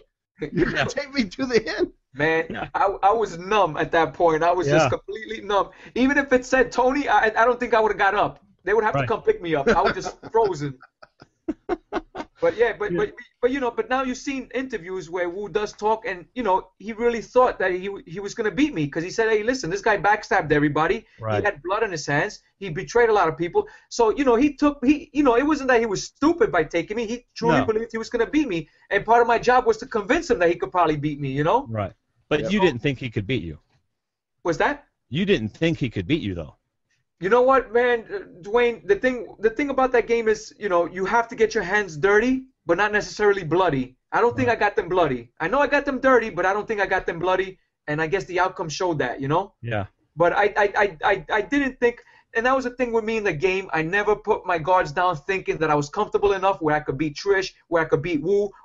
I knew I couldn't beat Spencer 100%, but I never knew that I could beat anybody in that game. You know, I never said to myself, you know what, I could beat this person. The only person I felt like that was with Kass. With Kass, it was 100% guaranteed she can't beat me at the end. She would not agree with you. Well, that's why she played the game she played. I tend to think you would have beat Kass too, but there you go. Anybody that goes up against Kass, I know my tribe, I know who I played with, I know the people I played with. Anybody that goes up against Kass wins. Right. So go ahead, David. Well, I was going to go ahead and get to the final tribal. Yeah, let's do it. There were points where I really liked what you said about, like you said, you thanked Wu, you gave him props for getting you there, for letting you come with him, and then you said, I'm here to answer questions. Ask me what you want to ask me. I'm going to tell you the truth because this is the time where it's going to be real Tony, and I'm going to tell you everything just happened for 38 days. Absolutely everything, especially LJ, especially Trish. I will tell all of you this. And by the time these people were talking and working, the look on your face was like, I was actually getting worried for you because you had this look that said, what's this? Am I losing this game? Oh, man. Am I going to lose to this guy that's so sweet over here, and they're just tearing me apart? Do they not see that I was just playing a game? They didn't give me a chance, David, man. You saw that, and I told them I'm here to give you guys closure. I know you have a lot of questions. I know you have a lot of, you have a lot of beef with me, about the broken promises, this and that. And I was there to answer them, man, and they didn't give me a chance to answer the questions. They just made statements to me. Yeah, because especially Jeffra, and she's the sweetest can be, but she said, I want you to own it. And you said, okay, I own it. I did all this. No, I want you to really own it. Okay, what do you want me to really say? Because I just really said that I own it. Everything. I took you all out because I couldn't beat any of you except for her, and he took her out. So I just owned everything I did. No, I want you to own it. And that wasn't good enough, and then she wanted me to say I was a villain. So I'm like, come on, man. I own my game now. Please don't make me go there. And I didn't want to say I'm a villain because I wasn't playing the game to be a villain, and I didn't want to do that. Because as far as my alliance was concerned, they knew everything I was doing was strategic. They knew I was protecting the alliance. That's what I kept drilling in their head. Every single person that got voted off, I was drilling into their head. Listen, I was protecting the alliance. You broke your promise first. That's why I went after you. And that was my whole gameplay, except for Trish. Yeah, I think you just differentiated between villain and aggressive play with blood versus mud, or getting dirt on your hands and getting blood on your hands. And that's a big difference. But every move you made with your perfect record at Tribal Council, it showed that your paranoia and your aggressive play and your double talk and your boomerang play, all that worked because of the way you were playing. And like Spencer said, how can you not vote for the guy that ran the whole game? No matter how many idols he found, he ran the game. He ran every Tribal Council he went to. He got lucky in one that this Kass lady flipped and gave him that gift, but he took that and he ran with it. He picked up the reins that somebody else dropped, and he ran with it all the way to the end. The only thing he did was he got Wu. Only thing that he didn't do was make Wu give you that, take you to the final, but you talked him into doing it. You used what you knew from the game, what you knew from Wu, and the relationship that you worked to build. You used that to get him to take you to the end. Like you said, that was your $1 million move. That was the move that got you the final prize. That was it, man. It was all or nothing. Everything I worked hard for could have went right down the drain right then and then. Right down the toilet it could have went on day 38. Right. That would have been horrible. But that owning it. Go ahead. But that speech that Dave just said, that's exactly what I had in my mind to go into that tribal council, but they didn't give me a chance to say anything. Right. Man. I know. Right. I was getting frustrated. I'm like, Tony, stand up. Stand up. Say something. Say something. Yes. I couldn't, man. At that point, you got to realize, again, you got to be aware of what's going on. I knew that they were hurt. They weren't necessarily bitter, but they were hurt and they wanted to vent. I'm not going to sit there and still try to get my 2 cents into it when all they want to do is get it off their chest. So I put my head down with sorrow. I had my sour puss face on because, I was really feeling sad inside. But they're not going to know what I'm feeling inside. So I showed it with my facial expressions. I showed them, hey, guys, I'm sorry, man. I really didn't want to hurt nobody. And I made it clear to them, like, hey, listen, I feel bad and I'm so sorry about it. It's funny because I've never gotten this out of a final tribal. Maybe I've never looked at it from this way, but you said, earlier we were talking about how there's that point you really don't want to be that person to vote out these people that you grow to love. You get to know these people, and you have to send somebody home. Somebody's got to come in second, but that's the part of the game that you hate. It's the emotional thing that you keep way back here in the back Because if you want to win, you got to keep that back here. But when you got the final tribal, you could see it all over your face. You could see it from the way they were talking, and it's like, wow, this is such an. And Wu's just going, ask me a question. I did something. You know, let me own something. I'll own something. And they just kept going after Tony, after Tony, after Tony. I'm almost like, okay, if this is a landslide, they're just trying to make it not obvious. Because they are just doing nothing but trying to rip apart his season. And then finally Spencer comes around and says, it's his season. It's all because of him. All this happened because of him. Yeah, no, Spencer, that young lad, man. Let me tell you, bro. That when he did that, man, I had some like my heart started to get some light again. You know, I was like. Where were the tears? I was looking for the tears. Yeah, no. But I was in a dark place, man. When these people, especially with Trish, you know, and I'm like, oh man, you know, and I know I hurt Trish bad, and I knew it was just, you know, when she. Again, they just wanted to vent. They wanted to show me what they felt, you know. Right. And I accepted it, you know. I accepted it, and I could only say I'm sorry. How many times can I say I'm sorry? Right. You know, I'm not gonna go there and say I'm not gonna be a Russell. I played you out. I did this to you. I don't care. You're stupid, and I'm not. I wasn't gonna do that, man. That's not the time for you to prove your point. Absolutely not. And I didn't care about proving a point. Not then. Not now. I don't care. I'm not gonna say I'm better than you. I'm not gonna say I outplayed you. I'm not gonna say I outwitted you. I won the game. I'm happy with it. But I'm going to be cool about it. Right. Talk about owning it. Whenever Trish asks you, you know, was it worth it to you to sacrifice your dead father to win $1 million, which I thought was wow, what a question. Seriously? What am I going to say, Dwayne? But you own it. Yes, it was worth it because just like you said, I'm not really trying. I don't remember. What did you tell Poverty? Well, my strategy wasn't to go in the game and start swearing on my family to get to advance myself in the game. It was genuine, it was real, and Trish knew that. And again, I try to tell people, listen, they would not have voted for me against a player like Wu that was likable. If they voted for me, if I was going up against somebody that was hated, that's one thing. They could say, all right, Tony won by default. I went up against somebody that they loved, that they liked. He didn't hurt nobody, and they still gave me the votes because they knew who I was as a person. You know, they knew I wasn't a grimy person. Yes, I made those promises. Yes, I made those swears on my family, but they knew my heart was in the right place at that time. They knew it was. Was this a lot of the footage that we did not see? Because you talked about where you gave people your food, where you helped people, you kept building the fires, kept providing water. You think this is a lot of the relationship you built during that time?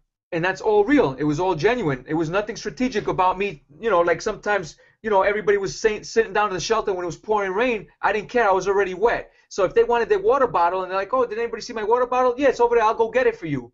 It wasn't strategy. It was who I am, you know. And that's real. And that's why I've formed real good bonds with these people. And they all respected me as a person. And that's the difference between an aggressive player and a villain. A villain would sit in the shelter and not want to get anybody anything and just want to take care of themselves and not deal with other people because they think they're controlling the game. And that's what that's why when Jeffro kept saying owners, be a villain, I didn't want to say I'm a villain. I mean, I didn't think I was a villain. I know I did what I had to do, but I was part of the game. But now that's the thing with the aggressor in this game. You know, someone like Spencer, you know, he was never in the position to get blood on his hands or get dirt on his hands. Right. So that's why he's the hero and I'm the villain, because I was in that position where I gotta hurt people to advance my game. You know, the aggressor. But your expression was honest and it was right. Villain? You think I'm a villain? Well, I'm a survivor. I'm just here to play the game. I'm not here to hurt anybody. I'm sorry that you got your feelings hurt, but there's only one winner. You know, there's not 18 winners. I wasn't gonna go and do that, Dave, man.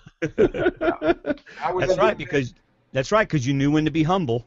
Right. Final tribal is the time to be humble. Oh, don't worry. I was doing it at home. I was giving them all your answers at home while I was watching. You know what, man? Let me tell you, like I told Poverty, man, in a game when the stakes are that high and you hurt somebody, those wounds are real and they're deep and they scar forever. Those people are scarred forever. Even if it's a small little scar, it hurts, man. It hurts that you had a chance of a lifetime to win $1 million, 1 in 17. You don't have that chance in life. You know, and somebody that promised you, I swear to you, I'm going to go with you, me and you to the end, and you really believe that, and then they hurt you and they stab you in the back, and you lost your opportunity for $1 million, that hurts, man. It hurts so bad. And the worst part is they're stewing and stressing in anger over there at Ponderosa, just waiting to come back and see you and vote against you. I mean, they're just sitting over there talking about it and eating and pooping and going to air-conditioned rooms, but they're just talking about it, and that's got to weigh on your mind as well. That what are they over there stressing over? And that's exactly why every time I voted somebody out, I made sure, the remaining players, I made sure they saw that I was remorseful about it, that I didn't take pleasure in it. When I voted Trish out, everybody knew I was heartbroken at that. So guess what? When Spencer went to Ponderosa, I'm sure he said, hey, Trish, Tony was hurt over that. So it wasn't personal. He was hurt. It was strategic. He did what he had to do. And that's what happened. I wanted people to know what I was really feeling when I did these blindsides. Yeah. I didn't want to go around bragging about it. Hey, we had some great questions sent in, but you covered 95% of them. You really did. We got 5% more. Who's the most underrated player from this season, other than yourself? Who do you think was the most underrated? I don't think I was underrated, Dave. No, not you. All right. Who else would you say from the edit that we saw? Who would you say was not given enough credit? Well, like I said, Jeffro was making moves out there. They didn't show that at all. I don't know why they didn't show her starting the fire with Kass and Sarah, because that was a big part of it. Yeah. So they didn't give Jeffro her credit. They didn't give who else? Trish, obviously, we did see it, so we're giving her the credit. We saw it from TV. Yeah. I knew what she was doing. She was really, again, all of us couldn't get to where we are without the other. I don't care who you are in that game or what role you played in that game. We all got to where we got with the help of the other person. So everybody gets the credit, Everybody gets credit. Would you want to say if somebody was overrated or not? I don't think. I mean, you've seen the show. Everybody gets kudos, man. Everybody played a great game. And when people say, "Oh yeah, Tony was stuck with dumb people and their alliance," that's not the case, man. We were all hard workers. We were all good game players, and we all wanted to win bad. Oh yeah. I mean, we're just seeing 5% of the time out there. We're not seeing the other 95% of the time where people are making moves and making strategy talk. So we're just seeing the 5% that they want to show us. Yeah, and a lot of people saying, Tony was playing it up for the cameras. Listen, I know what I look like. I didn't want to be on camera. I know I got a busted grill. I don't have $1 million smile, even with $1 million in my pocket. I have no hair, so I didn't want to be on camera. I ignored the cameras. I was playing my game, but I gave these guys so much footage. I didn't stop on that island. So they have so much footage of me, so that's why you're going to get more screen time of Tony. Because while people are sitting down, relaxing, and they should be, I'm out there burning my energy up, killing myself. Right. Hey, so what'd your wife think of the beard and the hair? She didn't even recognize me, man. She was like, I don't. Actually, nobody recognizes me, Today I met some people that love Survivor, and they're like, "You're not Tony." Yes, I am. You're not Tony. So I had to show them my tattoo that I'm Tony. There you go. Hey, one more question. Sorry, then I'll turn it back to you, Dwayne. Okay. What did you think the vote count was going to be after all the votes were casted? You know what? I thought it was going to. You know what, man? I thought it was 50-50. It was 5-4 my way or 5-4 the other way. And again, like Tasha's the only one that didn't vote for me. And no hard feelings to her. I'm not going to say she was bitter. I'm going to say that I messed up. There was something that I did to Tasha that she didn't vote for me. So my bad. Right. That's how I look at it. And if none of them voted for me, I would have said, shoot. I got to readjust how I played. I got to reassess it and see where I went wrong. So if the next time I go out there, I'm going to say, you know what? It was my fault. Nobody else's fault. My fault. Right. Well, back to the people say you were with a bunch of dumb people. I don't hear that at all. What I'm hearing is this is one of the best casts ever with a lot of people who wanted to play the game. Not everybody, but I mean, when else have we had a Final Six where everybody's fighting to win, and a Final Five and a Final Four? I mean, this was a great season. To win this season was a big accomplishment. I agree, Dave. I mean, Dwayne, I give myself credit, man. They were tough people. They were tough players. But, there were some interviews where you hear Tasha saying, well, if I had a Trish and I had a Wu, I could have got just as far as Tony. And you know what? I don't know why she's doing that, but it's not. What's a Trish and a Wu? They were there in the game with you. You should have found your Trish and your Wu if that's the case. I formed real bonds with these people. Yeah. So, I mean, these people were playing. I mean, you've seen Trish's strategic mind. You've seen where Wu's mind was. Yeah, in the end, he dropped his guards a little bit. But everybody was playing the game. Everybody out there was playing the game. It was really tough. Yeah. So were you even in the green room? I was in the green room because we didn't see you. Yeah, you'll see. If you go back, you'll see it. If you go back to the watch it, I'm there. I'm sitting down on the sofa, nice and low. Any interesting stuff go on during the green room? Like while you were watching, did they react to stuff. Because they say y'all were a close family, but is that true? Yeah, we know Yeah, that's not true. All of us are good, man. All of us are good. Kass, like I said, the moment you saw us fighting out there, me right now, I'm not bad-mouthing her. I'm not agreeing with her moves. Right. Not everybody's moves are perfect. Mine weren't perfect. But when you make a move and you're admitting that you're admitting to us that you made a move that you were going to do anyway.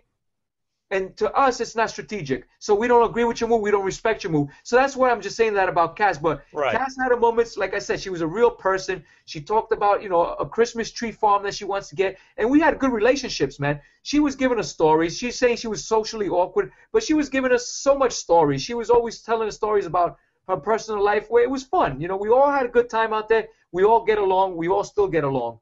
Even Yeah. Sarah, me and Sarah had a little bad beef, because I'm impulsive. So she said something on Twitter or whatever she said, and I didn't agree with, and I went at her, and we got into a little spiel, but it's all good now. It's water under the bridge. The game's over. We still care about each other like we did. We're all close. Now, that wasn't the case at the finale. So since then, y'all have talked and everything's good? We're good. If you're asking a specific question about one thing, yeah, she's still gonna have, her anger issues about it. Right, And so right. will I. But the same thing with Kass. But putting that to the side, we still get along. We're people. Right, right. Well, I got to tell you, man, it was just a great – I mean, you have had the privilege of being on one of the best seasons of Survivor ever. It's an honor, man. I mean, it was such a good season. It's an honor, man. And, and a lot of people, they all – I don't have – look at Spencer. He didn't even win the game, and he has like triple the followers on Twitter than I have. Yeah. He's a fan favorite, but – It's a natural human instinct, man, to hate on the aggressor. Like Right. I don't know who I told somebody in the interview, when you're watching a nature channel and you see the lion chasing down the gazelle, Yeah. myself included, you're gonna root for that gazelle to get away. You don't want to Right. see that lion, the aggressor, catch that gazelle. But at the end of the day, the lion catches the gazelle, it devours the carnage. We all admit, saying, you know what, it was the nature of the beast. And that's Right. what I want people to see. It was the nature of the game. I played the Right. game, and I played it hard. I played it strong. I played it to win. And fortunately for me, I did win. Yeah. Speaking of Twitter, Dwayne and I were talking the day after, and your count went from 11,000 to I think 13,000 in a matter of hours that we were talking. But I want to thank you though for talking to us this season, especially since the beginning. You never told us anything. We never asked anything. You were always giving us a hard time about our thoughts and our opinions and telling us just be patient. Wait till the next episode. Wait till the next show. And don't forget, and don't think that I've forgotten about your little prank that you pulled on me. Oh, yeah, that one. Yes, when you're asking about how do I know anything about these exit interviews, like 3 months ago, and how they went, and how long you have to do them. And I even told Dwayne, we picked the wrong horse. We're talking to the guy that's not even going to make the jury. And all of a sudden, Dwayne's going, he pulled you, man. He got you good. I think that was about the time when you were guys saying, that's it, Tony's done. He's got to be out next Man. episode. Yeah. So that's You when I got me threw that so out mad. there. I started keeping away from Twitter for a couple of days, Yeah. not tweeting anything to make it look like I'm flying to LA. So I love it. it was all fun. I was still playing. Yeah. Yes, you were. It was fun. And I'm humbled. I mean, I realize you're just any other guy. You're a cop out of Jersey, but thank you for listening to our podcast and for being such a supporter of us. And it's just kind of cool. You are the first winner we've ever had on the That's show. awesome, man. Yeah, and You're our favorite winner. So Awesome. Awesome, man. And I hope that, hey, David, did I get you any points? Did you beat Dwayne's fantasy team? now check this out. not a chance. No, but it was closer than I thought it would be. Oh, But man. he had like 6 people at one time, and I had you and Kass. Yeah, but he was giving you triple points. I know. Thank the Lord for that. He did. But however, towards the end, when we were in our fun office pools, which is that rotated the weekly thing where you put points on people leaving, I went from Sarah to LJ to just threw my hat in the wind and picked Jeffer for 1 week. That was ridiculous. And I said, you know what? I'm not picking Tasha because Dwayne's got Tasha and he's going to get a bunch of points. I'm going the other way and said, you know what? Tony's got all these idols. He's got to be doing well at the end. So I threw all my points on you. I picked you to win late in the game. I threw all my closing points on you, all my 40 to win, all this, that, and the other. And I came all the way back from like 50th to score like number 7 in our front office pools and put Dwayne in the dust. He did So beat I me in that put one. all my chips on Team TV. That's right, my I man. did come back in that pool and win the front office pool over Dwayne. Beautiful. Yes. I'm glad to That hear was that. awesome. That's great, man. But All yeah, right, no, man. it's been like I said, man. It's just an honor to even get on that game. Never mind win it, and never mind to be on a season that great. You know, Yeah. it's just beautiful. But you've got to be tired of talking about it. And not just tonight, since we're almost at 3 hours. Yeah, but 3 you've got to hours. be. You should have said 3 hours. He's gone. Yeah. Wow. But Hey, that's know, good. you don't get tired of it, man, because it's something you enjoyed. You know, I enjoyed it so much, Good. so I'm really not tired of it. Well, good. I am glad. Yeah, but like I said, it's one game, and you can ask me I can give you 100 different versions of that one game I played. You know. Right. So Sure. right now, tomorrow I'll do another podcast, and I'll tell them to hold something totally different. You know. Oh, wonderful. I Yeah, feel no, so good about that. That's just a joke, but I mean, All from right. what you could put yourself back in the game, and you remember from day one, me shaking Cliff's hand, me spying on them, listening to Lindsay talk about the bamboo, that I'm wasting bamboo trying to make a fire. I mean, everything just comes back to you, man. It's just crazy. Yeah. So did you tell us anything that you haven't told anybody else? Probably the chicken with Trish. There you go. Because I did post on Twitter that we were going to get some exclusive All content. right. The fake idol that I gave Trish. Yes. That also wasn't there. The Yeah, Sarah maybe. lie that I told Sarah that I had to make a fake idol. That's why she was so adamant that I didn't have idols. There you go. Yeah, so it's a lot of things, you know. We got 3 hours of content, man. Our friend Steve Helling over at People Magazine, he only got like 8 questions. I mean, Yeah. That's all he got. We got 3 hours of Team TV. Yeah, I met Steve, man. He's cool, but you know, the most questions that they ask is the finals towards the end, like you know. Yeah. Yeah. But here it's good, man. We covered a lot of grounds, and I'm sure we still didn't cover a lot of stuff that if you guys think of later on, you know, tweet me, ask me the questions, I'll answer it, because now the game's over. I could answer them. That's right. That's right. Well, hey, man, thanks for being on the show tonight. We want No problem, Dwayne. to. We'll be tweeting about this for the next week. All right. Sure, everybody knows. Any questions from the fans? No, nobody wrote nothing. Well, you answered most of them. All Let right. me see if there's any others. Let me see. Any others, David? Well, here's one. Who do you think was the best at puzzles? LJ, Kass, Spencer, or Sarah? Oh man, well, they were all good, but I mean I've seen LJ work magic and I've seen Kass work magic, so I would say LJ and Kass. All right. I got one. Spencer had said that it was your idea to vote out Trish and that you got Woo to get Spencer and Kass on board. Is that true? Well, this is what happened. When I started thinking about the next challenge, I said to myself, you know what? Kass, I can't get rid of Kass. I need Kass because I'm taking it to the end. I know I could kill her in the votes. She's an easy kill. So I can't get rid of Kass at that moment. Trish wasn't going to be able to help me beat Spencer in the next challenge, but Woo was. So I went to Woo and I say, Woo, listen, man, what do you think about Trish, man? I think we're going to have to make a move. We get to the end with her. She beats us. You know, so I pitched that to Woo, and Woo says, hey, you know what, Tone? I was thinking the same thing. And now that I watched it on TV, you know, at first I didn't think he was thinking the same thing. I think he was just humoring me, going along with my plan. Yeah. But now that I've seen it on TV, I guess he was already in the mix, making that happen with Kass. So little did you know, keeping Kass was the best move because she ends up winning the next challenge.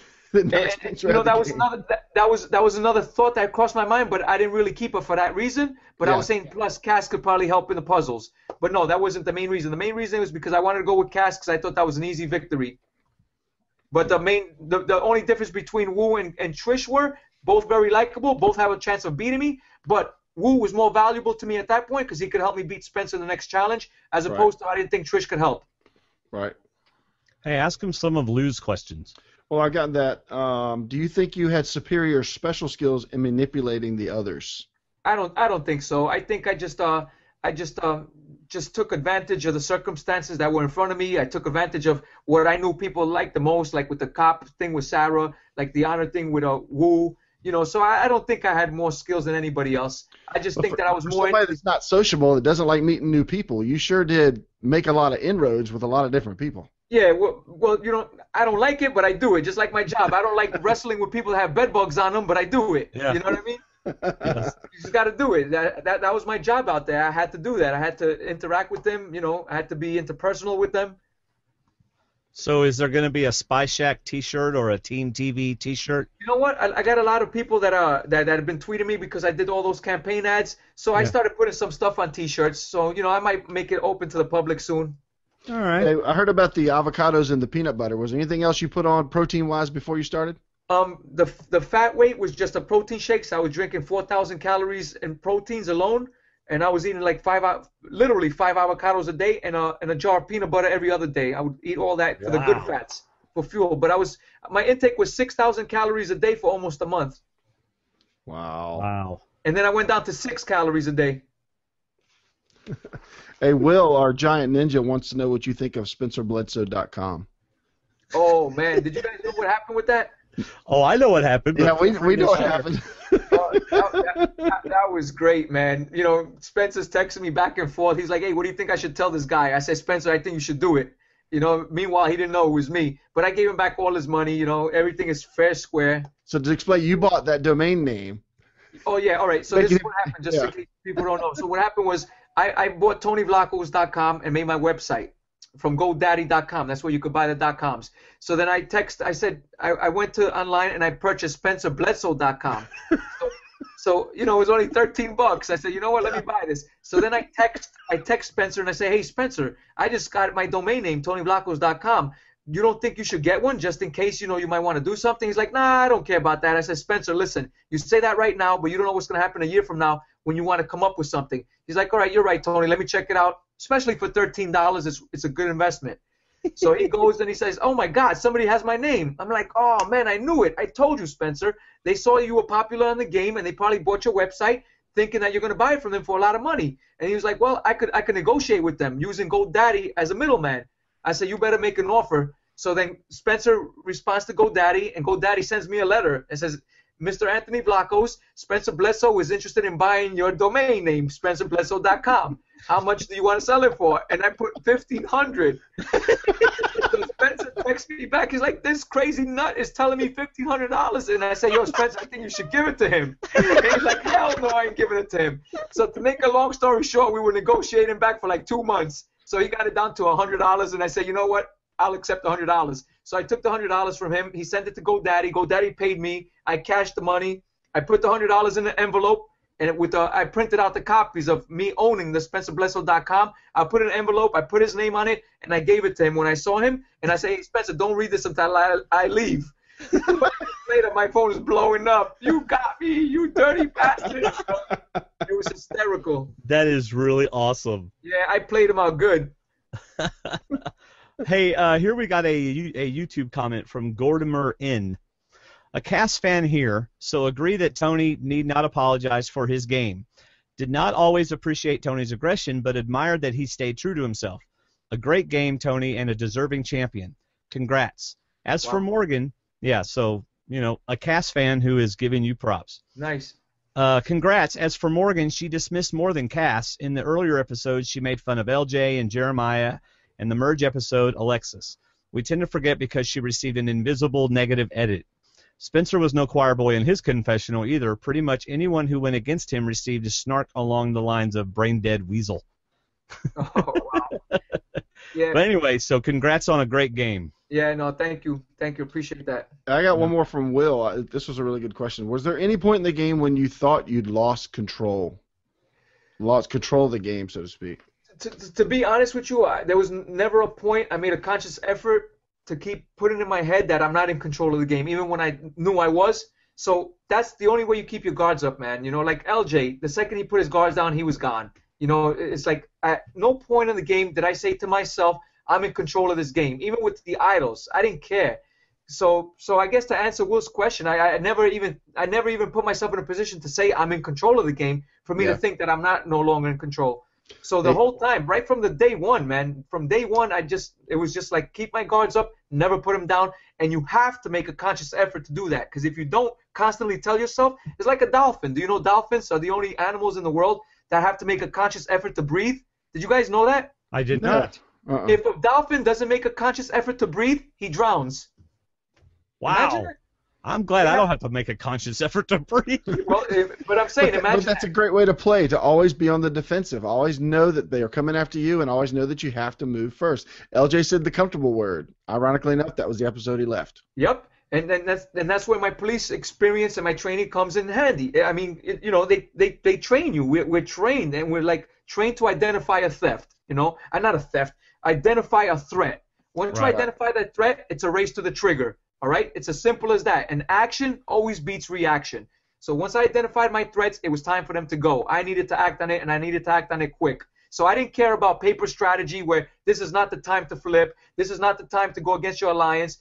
I didn't care about all that. It was situational. I identified my threat in LJ, seeing him, making pacts with Trish and Jeffra and Kass. It was time for him to go. So a day by day, hour by hour strategy. Absolutely. That's the only way you can play that game. It always changes. Again, it's like the stock market. Who's valuable to you at this point is not that valuable to you the next moment, Right. So whoever was valuable to me, I kept them with me. I didn't care about alliances. I didn't care about that. I only cared about the voting block. And if Trish wasn't going to vote with me, guess what? I'm going to go somewhere else and get the vote from somebody else. And I did that with Spencer, Jeremiah, and Tasha. Yeah. If you ever did play a game, would you change anything? Situational. Could you change anything? There's nothing to change. Situational. It's situational. There's nothing textbook about Survivor. There's nothing vanilla about Survivor. You're not going into the Survivor to play a vanilla game. I know I will get my hands dirty, but I will make a conscious effort not to get them bloody. And that's what I did. All right. So, Tony, is your phone nearby? If so, check your text messages. Hey, does Will have any more questions, David? You should have asked me that 2 questions ago. I think, no, Tony's really covered a lot of these questions because they asked about who he takes to the final. Does Kass get any votes? Talked about the weight loss. So nothing else from our friend Will? Hey, David, that's my cue to tell you who is Will and why do we care. Because Will is a giant ninja. He is twice your size, but same amount of hair. I've seen him. I've seen Big Will, and he's a fan of mine, so I love him. We were talking to we were talking with Steve Helling a couple of. I guess you probably listened to that recap, and I kept asking some of Will's questions, and Steve goes, "Who is Will, and why do we care?" Well, great. I guess that means I'm supposed to read Will's comment. It's official. Tony is my favorite Survivor of all time. Oh, I loved watching him all season long. He was an absolute joy. Oh, there were numerous times when I questioned his moves, and it looked like his game ended when Wu won the final immunity challenge, but he convinced Wu that Wu had to take Tony to the end to justify his I played with honor argument. I'll admit I was pretty convinced after the final tribal that Wu was going to win it. Once again, the editors got me. Tony winning was perfect, ending to the best season in Survivor history. Congrats, Team TV. And that was thank you, Will, man. I appreciate that. And Will's always been with me, man. He's always been behind me. That's even right. when you guys weren't. That was Dwayne. That was Dwayne. Will is also known for saying, "I love me some Kass." Yes, he is. Listen, loves you again, both. man. Kass played her game. Yes. Not necessarily everybody's gonna agree with what everybody does there. A lot of people don't agree with what I did out there either. Doesn't again, I'm not knocking her as a person. I'm just knocking the game. Absolutely, man. And we're gonna have Kass on in just a couple of weeks, so feel free to listen and I will listen. And leave your YouTube comments. Again, man. I'm playing, man. She knows. Ask her. She knows we shared a lot of good moments out there together. I said, when she was just a woman, beautiful. But when she went back into the game mode, I didn't like it at all. Right. Well, there you go. You play the game and you go back to life. All right, man. Well, golly, anything you want to say to us, Tony, before we sign off? You sound like the producers now. Oh, really? Yeah. And I would say, well, I could go on and on for another 3 hours. And they're like, no, you don't. Get out of here. What was your favorite day out there? What was your favorite one day? Was it the last day, obviously? You even see me on the last day when I found that clue in that basket. Remember that? Yeah. So I didn't stop, man. I didn't stop the game. That was awesome. I found a clue to a mirror. Yeah. You know what? And what did you think it could have been? I told you. You didn't hear me what I said on the confessional? I said I thought it could have been an advantage to get an extra vote. Extra vote, yeah. Really. Listen, that game there's always twists and turns, man. You never know what to expect. So when I found that little thing there, what else could it be? It's got to be something beneficial. Yeah, but if it's an extra vote for Tony, come on. Hey, how much more? Hey, you know what? Or how about you don't have to go to Final Tribal, you win. Oh my goodness. Woo will drive you there.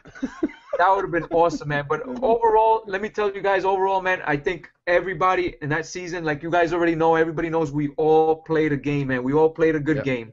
All of us. Oh, it should have been, you get the right to veto one jury member. You tell them to sit back down. You don't want to hear anything they have to say. Oh, hey, man. we are giving Probst some ideas. There you go. If only he'd listen. Yeah, no, he doesn't care about us, Dwayne. No, he doesn't. Let's see. Dally Man wants to know, do you think LJ would have won if he got you out before you got him? That's hard to answer, man. Yeah, because you got him out early. Yeah, minute by minute, he could have got a lot of power. He could have got a lot of power. Like I said, he was solidifying alliances with the girls. I seen him with Trish, and Trish confirmed that. Like, yes, he was talking to me about him 3. And I didn't know that was going on. But that's my point. When you see somebody talking with somebody, you got to assume the worst, and you got to act on it. And apparently Go ahead. Because you've seen them when they get voted off, they're like, I should have just jumped a little bit quicker than he did. Yes. And that's action versus reaction. That's all it is. And apparently LJ is still solidifying a lot of girl relationships. Yeah, no, LJ, he's a sweetheart, man. That guy is really nice. Jeremiah, everybody, man. They're just genuine people, man. And that's what hurts, Yeah, I know. So Bethany wants to know, how much Survivor did you watch before you went on? You know what? I watched Survivor the first season. I watched it throughout the years, but I was never a student of it. I watched it for its entertainment purposes, its entertainment value. I laughed at it. I loved it. I cheered for it, but I never dissected the game. I don't sit down and dissect it because you can't. Because what works for this season doesn't necessarily work for the next season. What works for Dwayne is not going to work for David. It's not going to work for Tony. Right. Everything is situational, man, person by person. Yeah. What season or what moment was it that told you that you wanted to get on the show? I believe it was Russell, the Russell seasons. When was it? S20, season 20? Yeah, around 19, I think. He was Samoa and 20 was Heroes. Yeah, around those seasons, I was like, you know what, man? I need to get on the show. I really need to get on the show. And in my bio, I said I could be as devious as Russell and I could be as slick as Boston Rob. And I know how I am. I know if I have to, whatever it is I do, I give it 100%. If it's to be honorable, I'm going to be 100% honorable. When I'm in the court of law and I take an oath to tell the truth, nothing but the truth, it's 100% the truth because that's the nature of that game. That's it. Right. You have to be truthful. In Monopoly, in poker, everything, you have to play the game how it's meant to be played. Right. And from that point on, I said, and I wanted to get on the show and I wanted to make a video and I kept saying to myself, you know what? There's no way they watch these videos. There's no way they're going to watch 30,000, 40,000 videos. You got to know somebody in CBS. I know somebody's cousin. I know somebody's brother. I know somebody's sister. There's no way they're going to watch the video. So that put me off for a couple of years. And then I said, you know what? Let me just go for this. Let me just make a video. I made a quick, simple video in this chair that I'm sitting in right now, watching the thing and just doing my video. And sure enough, they called me, and they were filming June 2012. Wow. In June 2012 is when I was getting married. So there was no way I was going on the show. I told them, I'm sorry, I got to defer it. So I deferred the first time they called me because I was getting married. I guess they blacklisted me because I kept emailing them, I keep texting them, I keep calling them, and they just kept ignoring me. I didn't hear nothing back from them until like 9 months later. They called me up and they say, hey, Tony, you're still interested in playing? We might have a slot for you. I was like, hell yeah, I'm interested in playing. But you're now like, you didn't get all my emails? Yeah, but now I was thinking I had to defer it again because I have a baby. I had a 3-month-old baby when they called me. So it was just bad timing. My wife didn't get to enjoy none of this stuff. She didn't get to go on the Loves One visits. She didn't get to see the finale. She didn't, it's just bad timing. So June 2012, is that Karamoan Fans versus Favorites 2? You know what? I don't even know. Maybe it was 25. I think. Yeah, because Blood versus Water was right after that. 25 was Philippines. I think. It was the one in June 2012. Whatever they filmed June 2012. Yeah. Where's my K and you? And that's the one that I was supposed to be on. So again, who knows what would have happened if I was on that one, So everything is for a reason. Yeah. Oh, you're right. You're right. I think that was Philippines because Blood versus Water would have been the first of the summer that you just filmed. Because you were the second group to film of a summer. Yeah, I didn't see that. Yeah, I didn't get to see that. Yeah, that's right. So it would have been Philippines with Scoopin'. Yeah, and all those guys. And it was totally. So I wonder who took my place in that one. I don't know. They have a slot for everybody, for every character. Probably some guy named Malcolm, because you guys look alike. You got the same type of hair and build. Yeah, you know what? Yeah, we do. Just like me and LJ look alike. Yeah. Van Diesel. And you know they edit that out because I said, you know what, when I look in the mirror I see LJ, but a much better, but no, I said, what did I say? I said looking at LJ's like looking at the mirror, but he's just much better looking than me. They cut that part out. But yeah, no, like when I seen Blood versus Water, how they were burning the clues, when I just came back from a season where I was looking for every single clue, I was like, what are they doing? I know. What are they doing? I couldn't believe it. Hey, so when did you? This is a little self-serving, but when did you find us, Survivor Talk? I believe after I went on the season, that's when I started looking at everything. Oh yeah. Yeah. So before I went on, I wasn't into podcasts. I wasn't into blogs. I wasn't into Twitter. I didn't even this phone. I don't know if you can see this phone. It's an iPhone. This is the first time in my life I got an iPhone because of this show, because of Survivor. I said I need to keep in contact with fans and see what's going on. Yeah. And I wasn't into all this stuff. And then when I got on the show, I kept Googling Tony Vlachos podcast, Tony Vlachos blog. I wanted to see what anybody's saying about me. I used to go crazy. Stephen Fishback, I had some bad words I had to say to him because I was impulsive. I wrote something bad about him. Then I regretted it. And the next day I tried to correct it. Yeah. It just consumed my whole life, this thing. That's why now I just want to take a chill pill. I want to get it out of my system. I want to go back to life. I got a new baby coming on this way any day now. Right. See, that's how small we are, because when you said bad stuff about us, we just brushed it off and said, that's fine, we agree. Yeah. No, but again, with the Rob has a podcast, I never heard him before. I never seen any of the blogs. Steve Helling, I never seen anything before. This is, because like I said, I watched the show. I sat down 8 o'clock at night with my wife, with my fiance at the time. We just sat down, we watched the show, and enjoyed it. That's all. Right. No big deal. But now that I was on, it was a big deal, huge deal. Oh yeah, absolutely. All right, man. Well, we thank you for being on the show and for, man, you gave us over 3 hours. Thank you so much. I'll give you 3 more, man. Well, my son apparently has a busted car at Chick-fil-A and it's 11:30 and he's been waiting on me for 2.5 hours. I didn't know. Wow. Over here it's 1 o'clock in the morning almost. Yeah, I was gonna say I'm at 12:40 right now. Yeah. 12:40. So apparently whenever how many people did we lose from the beginning? We haven't. It's just grown. Really? Yeah, well, it's been a steady number. I won't tell you the number until I hit stop broadcast, and then we'll talk for a few minutes afterwards. But it's a good number. All right, good, good. Lots of people watching, and hopefully they'll find out about our show and they'll stay and they'll keep watching. It's a great show, man, guys. You guys got a great show, and what makes it more fun, it's like you guys are friends, and you just shoot in the breeze, exactly like what you have. Shoot in the breeze is great. The slice by the pizza, all that stuff is just great stuff, man. Yes, well, thank you very much. Yeah. And if you're up for it next season, we may have, if you want to be a guest on our show a couple times or one or whatever, we'll be up for it, and I'm sure you'll have a lot of people wanting you on their show since you're the winner, but you're more than welcome to come on our show anytime you want. Appreciate that, Dwayne, man. And this is Dave, and this is a person that I wanted you to waterboard in the beginning of the season. Remember that? That's right. Next time I see him, we'll take care of that. I'm gonna have to go back and listen to our preview or Who the Heck Are These People podcast. Oh, see what in the world we said about Just you. remember who picked Tony for our fantasy challenge. Yeah. Might have been second to last, but who picked Tony for the fantasy challenge? But if I'm not mistaken, I think you compared me to Shamar. I think you called me a Shamar. No.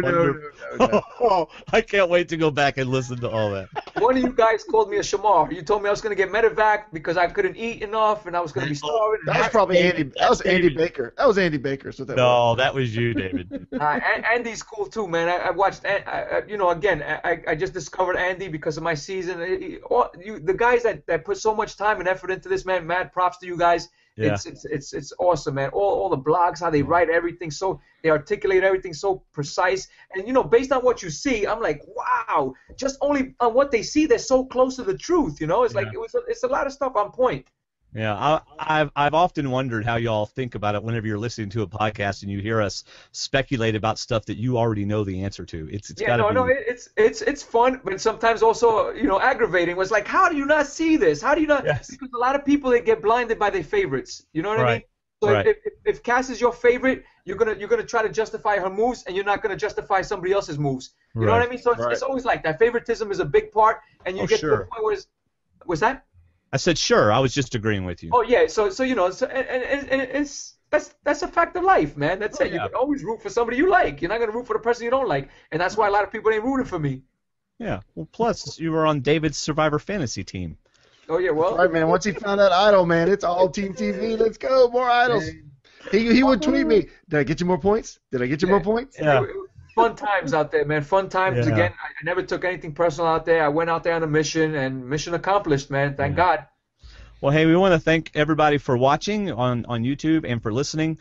Please start your Amazon shopping using our links on our website. And if you want to become a patron, you can do that too, or give through PayPal. We really appreciate it. It's been a blast, and we will talk to y'all later. Probably play some SpyShack on the way out. So, adios, everybody. That's all I got. How about you, Dave? I'm good. All right, see ya. See ya.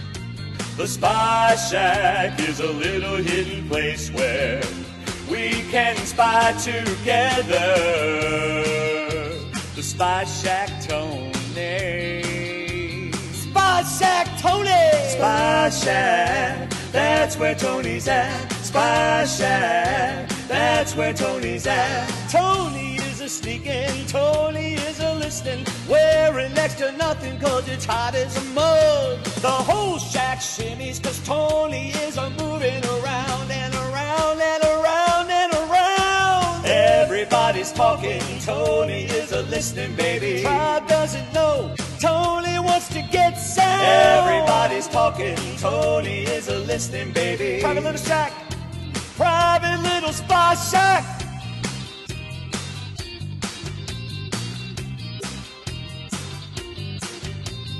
Look at my biceps, much bigger than yours, and I'm about to hear woo.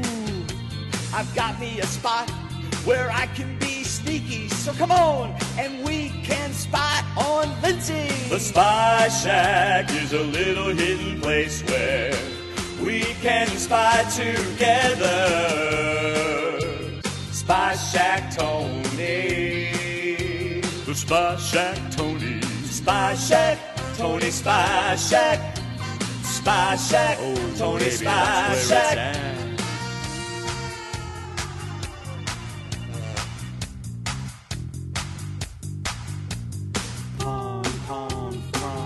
Make the door, baby.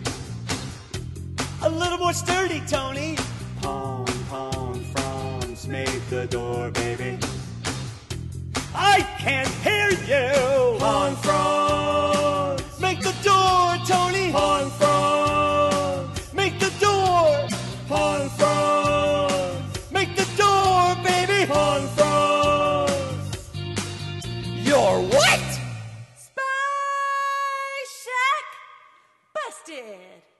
SpyShack, Tony SpyShack. Baby, that's where it's at. SpyShack, Tony SpyShack. Tony SpyShack, Tony SpyShack. They'll be SpyShack, Tony SpyShack. Watching at the SpyShack.